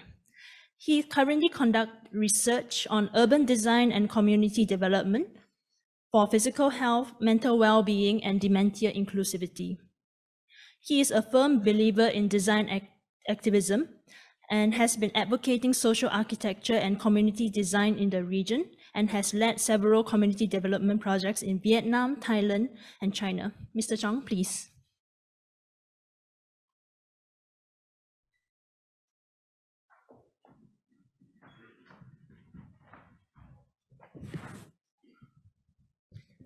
Thank you. Thanks for having me here. Thank you, Ms. Momoko. Well, my sharing will build on what Prof. Wong has shared earlier on inclusivity, on aging in community, not just aging in place, and also about active living. Next. First, just one little bit introduction myself. I joined this university, Young University, Singapore University of Technology and Design, we call SUTD, 10 years ago, 10 over years. And I was asked what would I want to research in. As a young faculty, I came out with the word aging, and that was quite surprising for some, but it wasn't so surprised after a few years. Everybody was talking about it. So I started this lab called Social Urban Lab, in short called SOLAB. Next. So in Singapore, about 1 in 4 will become seniors in 2030. That's not far from now. But in 2050, next, it'll be 1 in 3. We are chasing Japan, but I hope that this is not a competition. But we are learning from many of you here today, including myself. The first stop that I started this research 10 years ago was to come to Japan to do field study. Next. But when I look back in Singapore, what do we have? The kind of spaces as an architect trained in architecture and teaching architecture. We see this kind of spaces. This is senior citizen corner, as you can see. But there's no seniors there. There's a row of chairs, and this is where the seniors are. So we find it very peculiar. Where are all the seniors and where do they hang out? They hang out in next to hawker center, bring their own plastic chairs, sitting in front of this water meter. They hang out in the most unexpected spaces. Next. You see in the drop-off point, you see in the shelter link way, you see under the void deck in the high-rise housing block, you see in the leftover spaces where they are doing gardening. So we start to wonder, how can we create a more age-friendly and age-empowered place for all of them, right? So some of these spaces in the end will come back. We'll come back to as in our design development as well. Interestingly, you can see, for example, the drop-off point. The seniors are just hanging out, watching the cars, and people are coming in and go and commenting about them. People are setting up their own pavilion at the shelter link way, putting in their own solar panel, you can see, to charge their phone. So there's so much more the designer can do, but I think, are we doing that? Next. But you also can see sometimes this kind of behavior. I'll just read here. Please return my flowers that you have taken, otherwise something will happen to you. Thank you.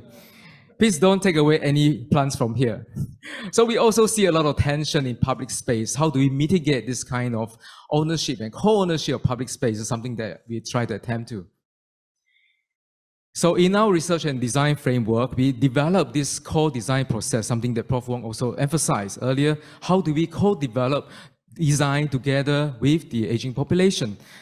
So again, 10 years ago when I was still younger, it's very hard for me to conceive what kind of needs and requirements and aspiration of our senior citizen. And therefore, we engage a series of process and develop this co-design process. First, we look at design ethnography, how design can actually learn more through qualitative and quantitative analysis, through co-learning to participatory analytics, to the co-design process, and change into our environment through placemaking and placekeeping. I'll share a little bit more through the case studies. Next. And this is the fieldwork that we have conducted almost 10 years ago. But we published this book called Creative Aging Cities, where we studied 6 cities together with our collaborators. And one of them is in Japan, in Tokyo. I walk around with my young researchers to understand how the Japanese population, senior population are coping. And one of the examples also quoted by Prof. Wong is this Ibasho. We also visited the Dream of Mizumi, the Senior Citizen Center, and incorporate some of this idea back home. So you can find some of the case studies here. Next.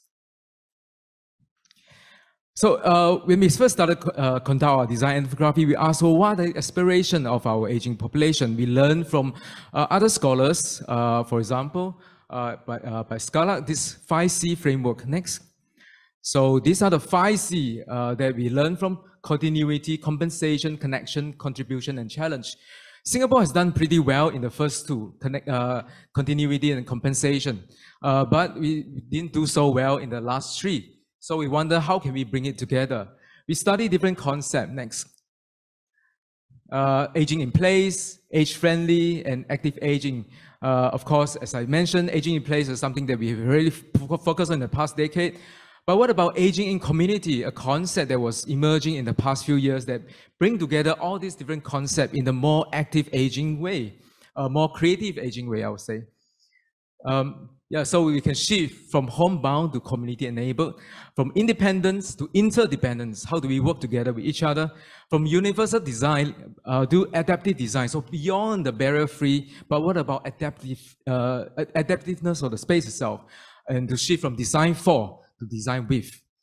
So the next slide will show you all the series of workshop and conversation, interview that we have together with our senior population, and many of them remain friends until now.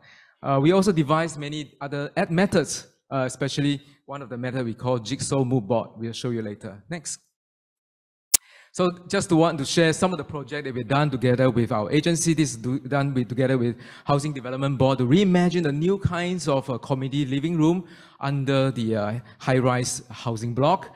This is done with our Jurong East Yihua community. Next. We have also worked with different private sector to reimagine a new type of senior wellness center. This is at a studio apartment with NTUC Health. Next. We also work with ADA, now called Dementia Singapore, to reimagine their center. In the past, just to give you a context, this used to be a full wall that you can't really see out and nobody can see in because of privacy. But we developed this new double layers kind of wall where the handicraft that the seniors was doing will then contribute to become the kind of gallery that people can see from outside and appreciate what they're doing. At the same time, provide some kind of privacy for them. And they like to walk around this area because they get the sun and see the kids outside. So we designed this approach called a 4D, deinstitutionalization, to bring down the healthcare to community level, delocalize, to shift away from a very localized based kind of a public space to a more interest-based, cross-generation kind of public space. to differentiate the personal care from medical care so that we can have more types of assisted living environment, which I think the government is doing a lot more now. And development, to focus on self-development and growth so that we can continue to grow even though we are old. Thanks. With that, we brought in some metaphor as a design concept as well. Well, this concept came from a very traditional Chinese medicine approach called the acupuncture, but we changed the first three letters acu to aki, which will stand for architecture. How architecture can perform as acupuncture to improve the health of the city. Next. First case study I want to show is to work with an organization called Touch Community Services, an organization that provides this kind of social services for the elderly. So we developed a new way of bringing together different types of spaces in the housing block that the resident, 80% of the population is living in. So a lot of requests from the seniors say that they don't want to be cooped inside the interior space because that's what most of the senior activity center are designed in. So we break out of that interior space and venture into the green spaces outside. In fact, there was a row of car parks that was outside that we managed to convince the authority to transform them into community garden for our seniors and to allow 24/7, 24 hours, 7 days a week access to continue for them to use this place while still can access to the interior gym and rehab facilities and to blur the spaces of indoor and outdoor to make it more adaptable and changeable for different type of programs. We see some of the photos. One of the requests is also to introduce a new drop-off point. You can see that how favorable the drop-off point is to our seniors. And we turn this into a social space that overlooking the community garden that was transformed previously from a car park as well. And you can see how our seniors are enjoying the outdoor spaces while they can also venture into the indoor spaces to use all this facility. Most of them are open during the day, and at night, partially it will be closed. The rest are still open for them to access. Next. Second case is that we developed this program together with Changi General Hospital as part of Sing Health Group to develop this 12 weeks co-design program so as it can function as a social prescribing for our seniors. So if they have issues, especially to do with mental well-being, they can be introduced to join this program in the East. So it consists of 3 weeks, almost 3 months of training in a way. They will be trained in placemaking, co-design. They will bring them around Singapore to see how different places are designed. They involve in our workshop. They pick up a place in their own neighborhood to design for them. In this case, one of the first group was has picked a location that's surrounded by both the private estate as well as the public estate. So the demography from different walks of life coming together. And lastly, how do they continue to run this place totally by themselves? So this set apart from other community gardens that you can see across all Singapore. Next. So this is the process. You can see them coming in, we burning all the recycled pallet wood. You can see the seniors together with our children as well to co-building this place together. So instead of just, coming out with idea and ask the builder to come and build for them, they are involved in the sowing, the making, the digging of the soil, the mixing of the soil, the fertilizing, building out a structure, and finally maintaining this. And we have our monthly harvest event. It was just happened last Saturday as well. That we grow vegetables, not just for the farmers themselves, but for the entire community. So a few hundred people turn out every month to celebrate this harvest event. So this is also one of the first kind in Singapore as well. Next. So you can see how happy our seniors are. They're all from different walks of life. I was just walking at the corner. I'm just taking photo. They are the one doing most of the work. Next. And we translate this idea not just in the neighborhood, but in the town. We are invited to put up a pavilion for the recent Singapore ArchiFest Architecture Festival. And we recycle this waterproofing cell, water drainage cell into a pavilion where the citizen can come and do farming of edible plants together. And this happened right outside our Urban Redevelopment Authority.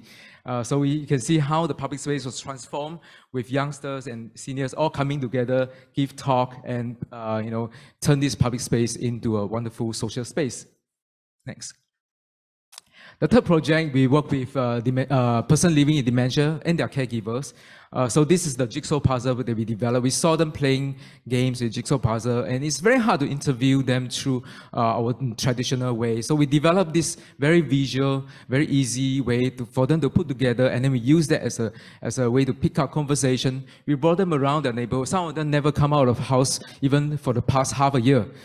So that is very sad when we hear that we brought in to visit them. That was the first time they actually stepped out of our house in the past 6 months. And we walk around the places and see where the places they want to go, but couldn't reach there because of certain hurdle.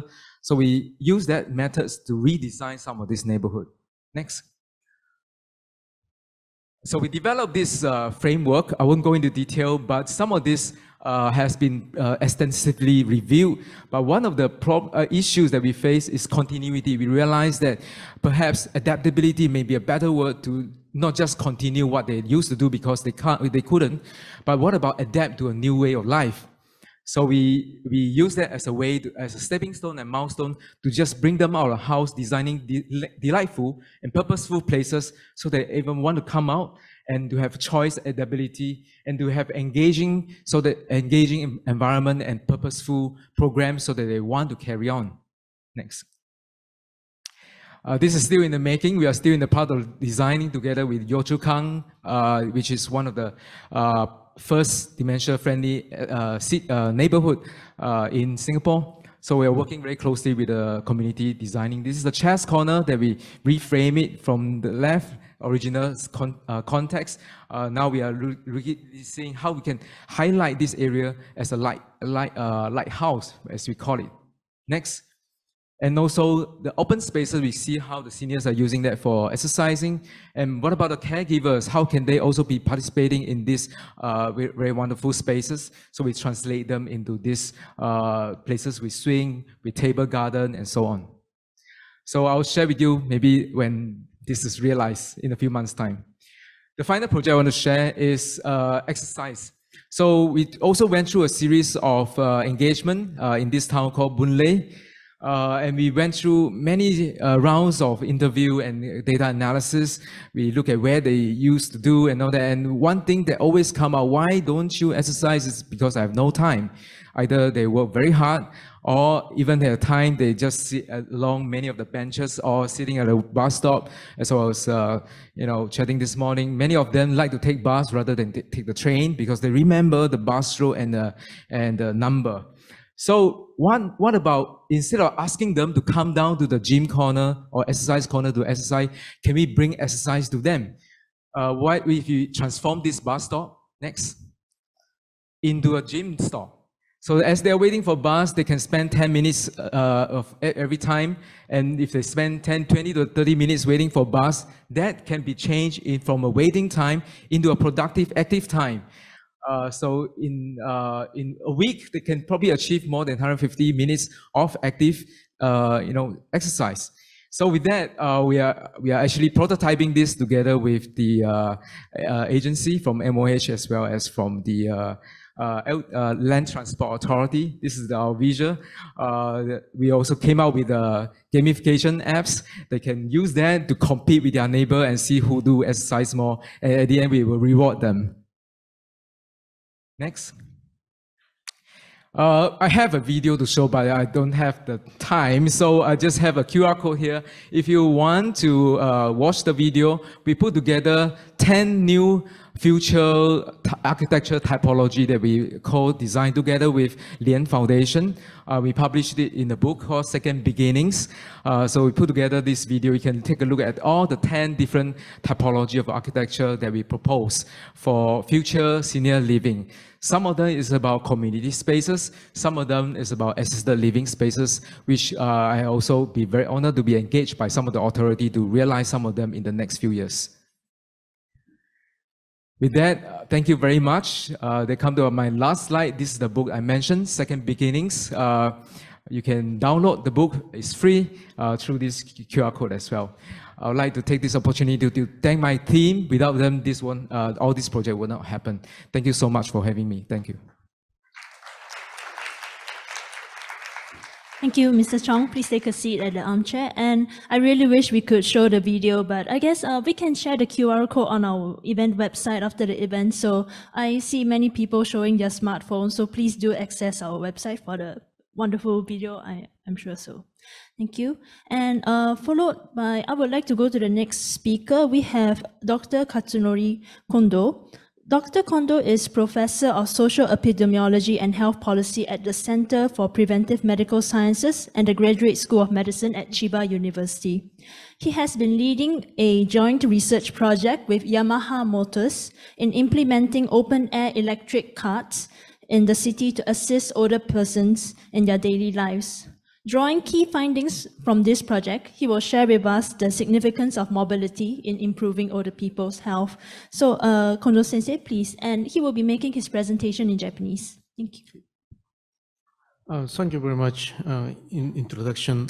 It's my great pleasure to be here and sharing our knowledge and experience with you. Most audience of today is Japanese, and I'm comfortable using Japanese. And we have a very good translation services, so I will use Japanese from now. 今日私はモビリティ、移動とですね、社会的包摂、ソーシャルインクルージョン、そして健康についてこの間取り組んでいることをご紹介したいと思います。次お願いします。発端はですね、私たちは地域診断という、どの地域に閉じこもりの人が多いか少ないか、そういう地域を特性を診断するところが発端でした。で、これはある町でですね、閉じこもりが多い地域があるっていうのに気づいてですね、一体そこはどういう地域特性があるところなんだろうというので、市役所の方と一緒にその閉じこもりの率が多い地域に行ってみました。そしたらご覧のようにですね、非常に坂の多い地域でして、もう家からですね、お買い物に行こうと思うと、行きが下りだとしたら帰りは上り、逆もあるわけですけども、若い頃、この住宅買った頃には、駅まで20分とかかかるんだけれども、健康のためにちょうどいいかとか、そんな思いで買ったんだけれども、80過ぎて免許を返納する頃になったら、その車なしで20分歩いていく。で、しかもこんな上り下りがある。で、これがとても大変だというので、なかなか表出るのが、大変で、引きこもってしまってるんだ。そんな声が、いっぱい聞こえてきたわけです。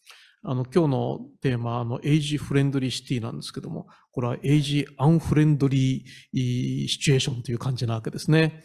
それでじゃあこれをどうしたらいいんだろうかというので、いろいろ考えているときにですね、国土交通省と環境省が、モデル事業をやっていることを知りました。次お願いします。で、次お願いします。で、それがですね、このゴルフ場によくある電動カート、これをラストワンマイルというような言い方をして、バスが入れないような狭い道であっても、この電動車であれば、電動カートであれば運転できる。で、ただ、国土交通省も環境省もドライバーの費用は出さない。で、ドライバーは自分たちで確保してください。で、普通免許がある方であれば、練習を、講習会を受ければですね、できますよと。公道を走れるようなゴルフ場を走っている、普段はゴルフ場を走っているような電動カート、そのヤマハがですね、公道用に改良したものを1ヶ月間だけ貸してくれる、そんなモデル事業でした。それでどうしようか。で、これ地域によってはタクシー会社に委託をしてドライバーを確保するんですけれども、私たちはいろいろ相談をしてですね、地域に眠っている資源としての男性高齢者がいっぱいいるんじゃないか。会社人間で地域とのつながりがなかった男性たちにとっては、自分にできることであれば地域貢献したい、あるいは地域デビューしたいという思いを実は持ってるんじゃないか。というので、地域の老人クラブの会長さんからですね、その地域に声をかけていただいたら、その運転をするぐらいだったら俺にもできるよと。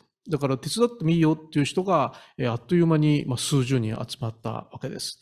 で、これ実は今年度もやってるんですけども、ある団地で呼びかけたら、なんとそのドライバーやってもいいよって人が100人手を挙げてくれたというので、ちょっと私たちの想像以上で驚いたという経緯もありました。次お願いします。で、これをですね、そのヒアリングをして、どこにこういうのがあったら行きたいですかと聞いたら、駅まで20分かかるので、そこまで連れてってくれれば、電車に乗って東京とかあちこちに行ける。だから駅に連れてってほしいっていう声と、もう一つはお買い物をしてですね、例えば白菜2個持って牛乳買ってっていうともう重くって20分歩くのが辛いと。だからスーパーまで連れてってほしい。そんな声を集めてですね、駅に行く2経路とスーパーに行く経路を作ってですね、走らせたわけです。次お願いします。で、これは去年やったデータですけれども、全部で600人ぐらいの方にご協力いただいてですね、2つの自治体の3つの地区で試験走行をしました。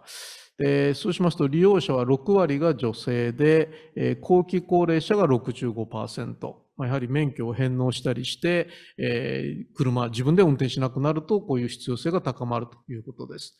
それで、今までの評価っていうのは、利用者にだけ、いかがでしたか、事後的な評価だけなんですけども、私たちは使ってない人たちにも調査をさせていただいて、本当に差があるのかどうか確かめてみようということをやりました。次お願いします。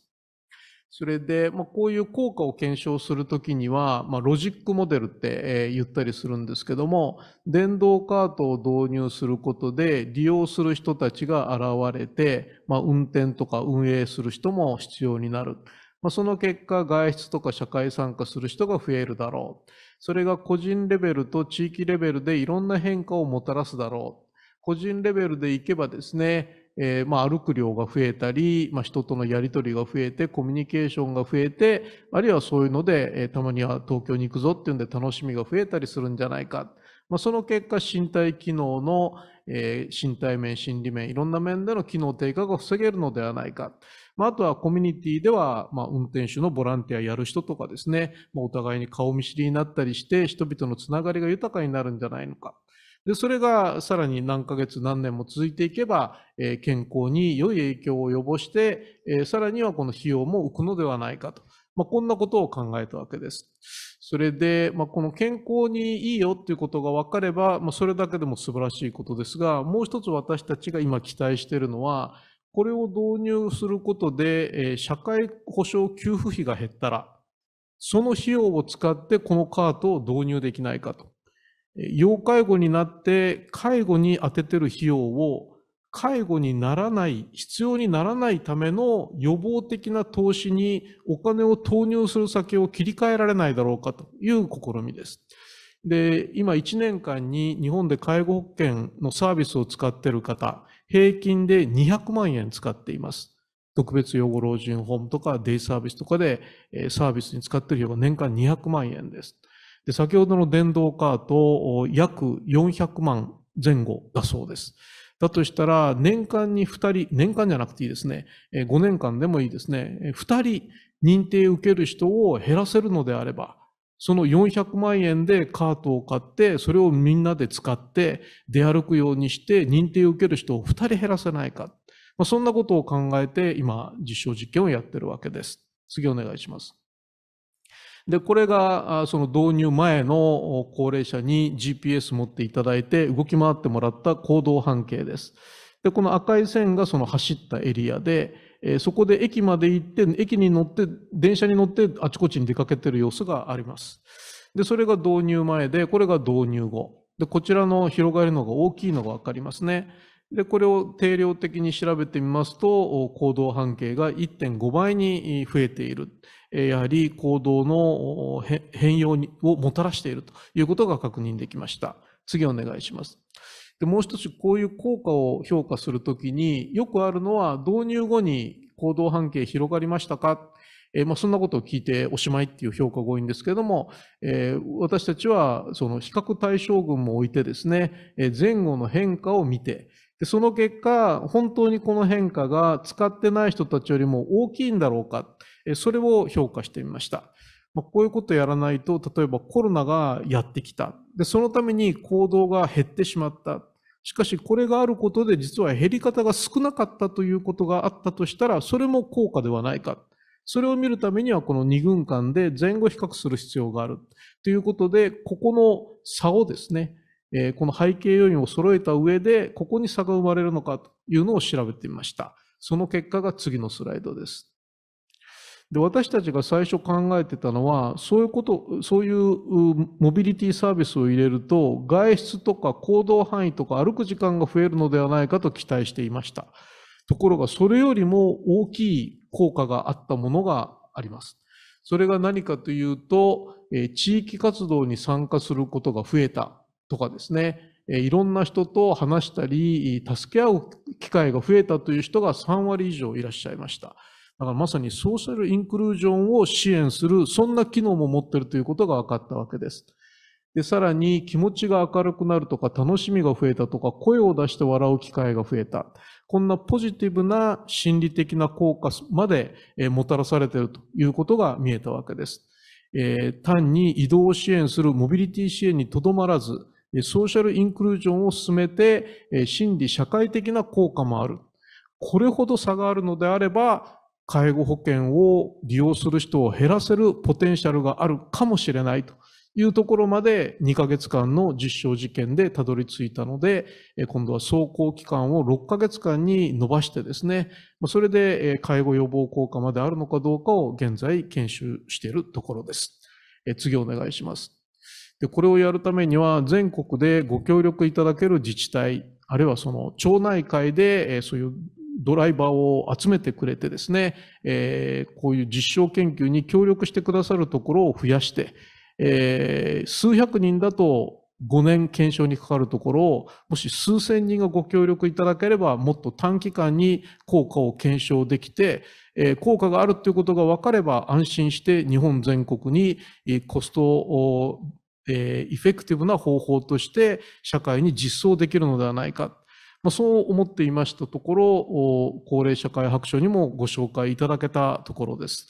ぜひ今日ご参加されている自治体関係者、その他、地域の方たちもいらっしゃると思います。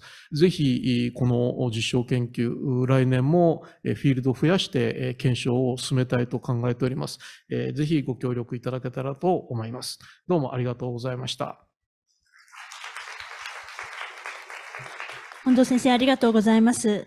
Thank you, Kondo Sensei, for the wonderful presentation. And now that we have heard two presentations from the lens of social architecture and mobility, I believe that actually put us into perspective of the importance of physical environment as enablers to promote healthy longevity. And that actually brings us back to what Professor Wang was speaking about in his keynote lecture. So that is the reason why we invite him back to the stage as a discussant to join us for the discussion in panel 2. So thank you, Professor Wang.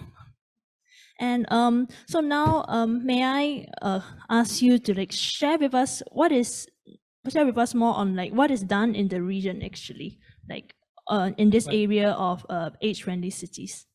Well, thank you very much, Ms. Abe. But firstly, I'd like to congratulate Professor Chong and Professor Kondo on two great talks, which show the importance of a whole of society effort. We have someone from an architect from the University of Technology and Design, and we have someone from the Graduate School of Medicine from Chiba University. And you can see that both of their interventions, one in terms of shaping the built environment, and one in terms of promoting last mile and first mile transportation, can have such immense effects and benefits to health. So if there was one message I wanted to share with everyone in this, attending this conference, is that we need every sector of society working together, because this is such a difficult and challenging task that we have ahead of us, but it is solvable. So Ms. Abe asked me to whether I could just share a few things about, again, what we are doing in Singapore and how Japan has really helped. The next slide. So this is a slide from Professor Hiroko Akiyama at the University of Tokyo. And she actually inspired certainly myself and many people around the world in what she was doing in Kashiwa City. And so I actually brought a delegation to study what was happening in Kashiwa City on how people in Japan were really harnessing a whole of society effort in a township to improve healthy longevity. Next slide. And recently, Singapore has been very fortunate that Professor Emi Kiyota has moved to Singapore and joined the National University of Singapore to help us understand and learn how to develop Ibasho. How can we harness older people as assets in our communities?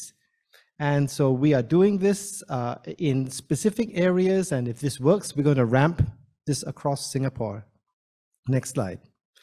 So because of this, we have attempted a very ambitious program where we are taking one whole township, inspired by Professor Akiyama, the township of Queenstown, a population close to 100,000 people. Already 22% are aged over 60. 80 are living in public housing. So this is representative of Singapore in 2030. And working in a whole of society, whole of government effort, we want to increase healthy longevity. We want to enable purposeful longevity. We want to promote intergenerational bonding. We want to support a community for all ages and allow aging in place.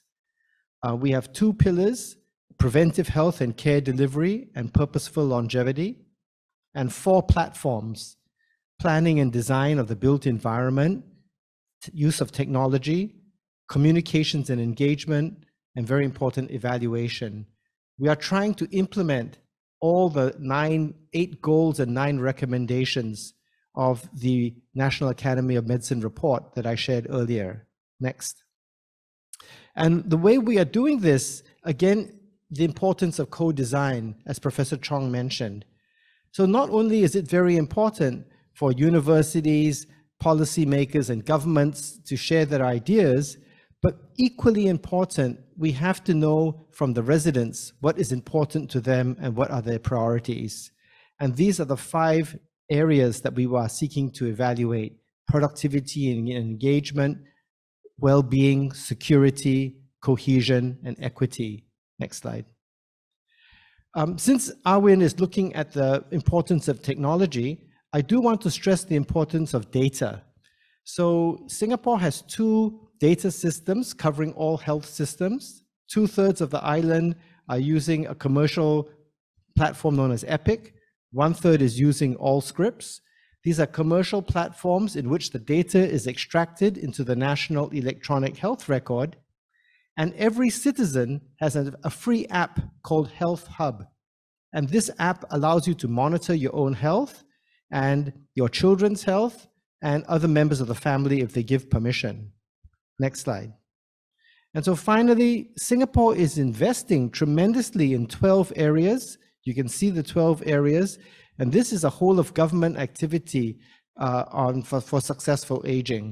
But again, this is the challenge faced by the whole world. Asia is aging, the fastest aging continent in the world. And we look to forum like this, and very grateful to AHWIN for organizing this. Thank you. Thank you, Professor Wong, for your comments. So now I would like to start firstly, I would like to ask if there's any questions in the chat Q&A box. So there isn't any questions. So let me maybe toss one question to the panelists actually. I found the findings from Kondo Sensei's presentation about the older males. They were actually they wanted to participate more in the community. They actually volunteered to be drivers, and for the electric carts. So actually my question is actually meant for Mr. Chong, but so were there any like interesting like gender differences like findings in when you were implementing public spaces design? Sure. Thank you, Ms. Abe. Yes, actually we see a lot in these gender differences as well in the public spaces. We see a lot of activities being organized by the organization, and most of the participants are female, whereas the male is actually outside those places and hanging out by themselves. So we do see that kind of divide. But on the other hand, by implementing some of these programs that understand the needs and also their lifestyle, and bringing those programs not just within the center but outside the center, you tend to see more male being involved. One of the case that I showed earlier, touch point, when it was built, when it was done, we can see that there's a lot more male participants coming in, not just as participants because they are here to teach. They say, yeah, I know calligraphy. There's a ready pool of audience to sign up. I can teach calligraphy. They come and teach. I came to teach painting. I came to teach English or teach how to use technology. So we see this more male participants actually coming in because of that, both teaching, also learning new technology and so on. So as we do see that if you are able to combine program and place at the same time, you see more balance of that. Thank you. So I guess it's the older generations are like they want to get more involved actually, but they're looking for sort of like the ways that they can get involved. So I guess thank you for your answer. Yeah. And to contribute, I think that's a very good example that Prof. Kondo mentioned. They come here to contribute and find meaning in life. I think that's one thing that we can actually draw them. Thank you so much. So it's like to have a sense of belonging in the communities as well. So actually, so my next question is meant for Kondo Sensei, and I would like to comment in Japanese. So まずその高齢者の方に関して結構健康の方でポジティブな行動が見られたっていうことだったんですけれども、高齢者の方の健康のみならず、例えばその地域への貢献によって地域でどういうインパクトが見られたかっていうのをちょっと簡単にご紹介いただけますでしょうか。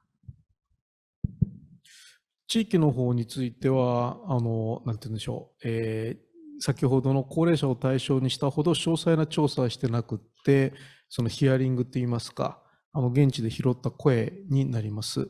で、その中で出てきたのが、結構ああいう見たことのない車が走ってると、子供たちが、なんだこれはっつって寄ってきて、で、それで乗ってもいいのとかいうような質問をしてきて、で、もちろんいいよっつって乗っけて、その多世代交流もそこで生まれたというような話があったり、あとはその、普段はそのお米買っちゃうともう重いので、もう諦めてたっていうようなものをこういっぱい買い込んでくれるので、お店の売り上げがちょっと増えたっていう話があります。で、なので、これを走り続けるためにこうマネタイズをどうするかっていうのを一生懸命考えてるんですけども、これが走ったことによってお客さんが増えたお店とか、あるいは患者さんが増えた診療所とか、そういうところにこのランニングコストの一部を出してもらえないだろうか。そんなことによってこうコミュニティがなんて言うんでしょう、アクティブになる、あるいは持続可能になる、そんな機能も期待しています。ありがとうございます。So, I guess his answer to do about to the contribution to society as a whole, like not only the older people, but also like the generations who are living in the same community, same society. So, any questions, I guess? Okay, so I'm afraid we have to wrap up the panel to move on to the Happy Award ceremony, but I guess the key word was really like redesigning. In the NUM's report as well, it was there were this word called redesigning health systems, redesigning communities, so to make it in the age-friendly ways. So, and I also wanted to, I want to ask Professor Wong for his last comment about the last mile implementation. You mentioned about the first mile and last mile in transportation, but do you have any further comments about the last mile implementation? So. Well, my last comment actually is to take a quotation from Manchester, where they have a manifesto called A Design for Life. And there are 4 principles. Number 1, aging is not a problem. We must not think of older people as a burden, but as citizens. Number 2, older people, like all people, are diverse with different needs. Number 3, we should not plan for stereotypes, and we should not plan by putting ourselves in other people's shoes. We must plan, as Professor Chong said, with people, not for people. And number 4, most importantly, we must design a life that values what makes life good. So if we know what makes life good, that's how we should design our cities and our life. Thank you. Thank you. Thank you so much to the panelists and Professor Wong for joining us as a discussant. And it really taught me many lessons, actually, because as one member of the future generations, I think our generation is really like the ones who should be thinking about this seriously. So thank you, and please give a round of applause once again to our speakers. And so with that, I would like to hand over the microphone back to Ms. Kashiwagi. Over to you. Thank you very much, Ms. Abe. And that brings us to the end of the AHWIN Forum portion of today's event. Thank you to everyone for your insightful presentations and to our audience for your excellent questions. Let's have another big round of applause for our speakers and moderators.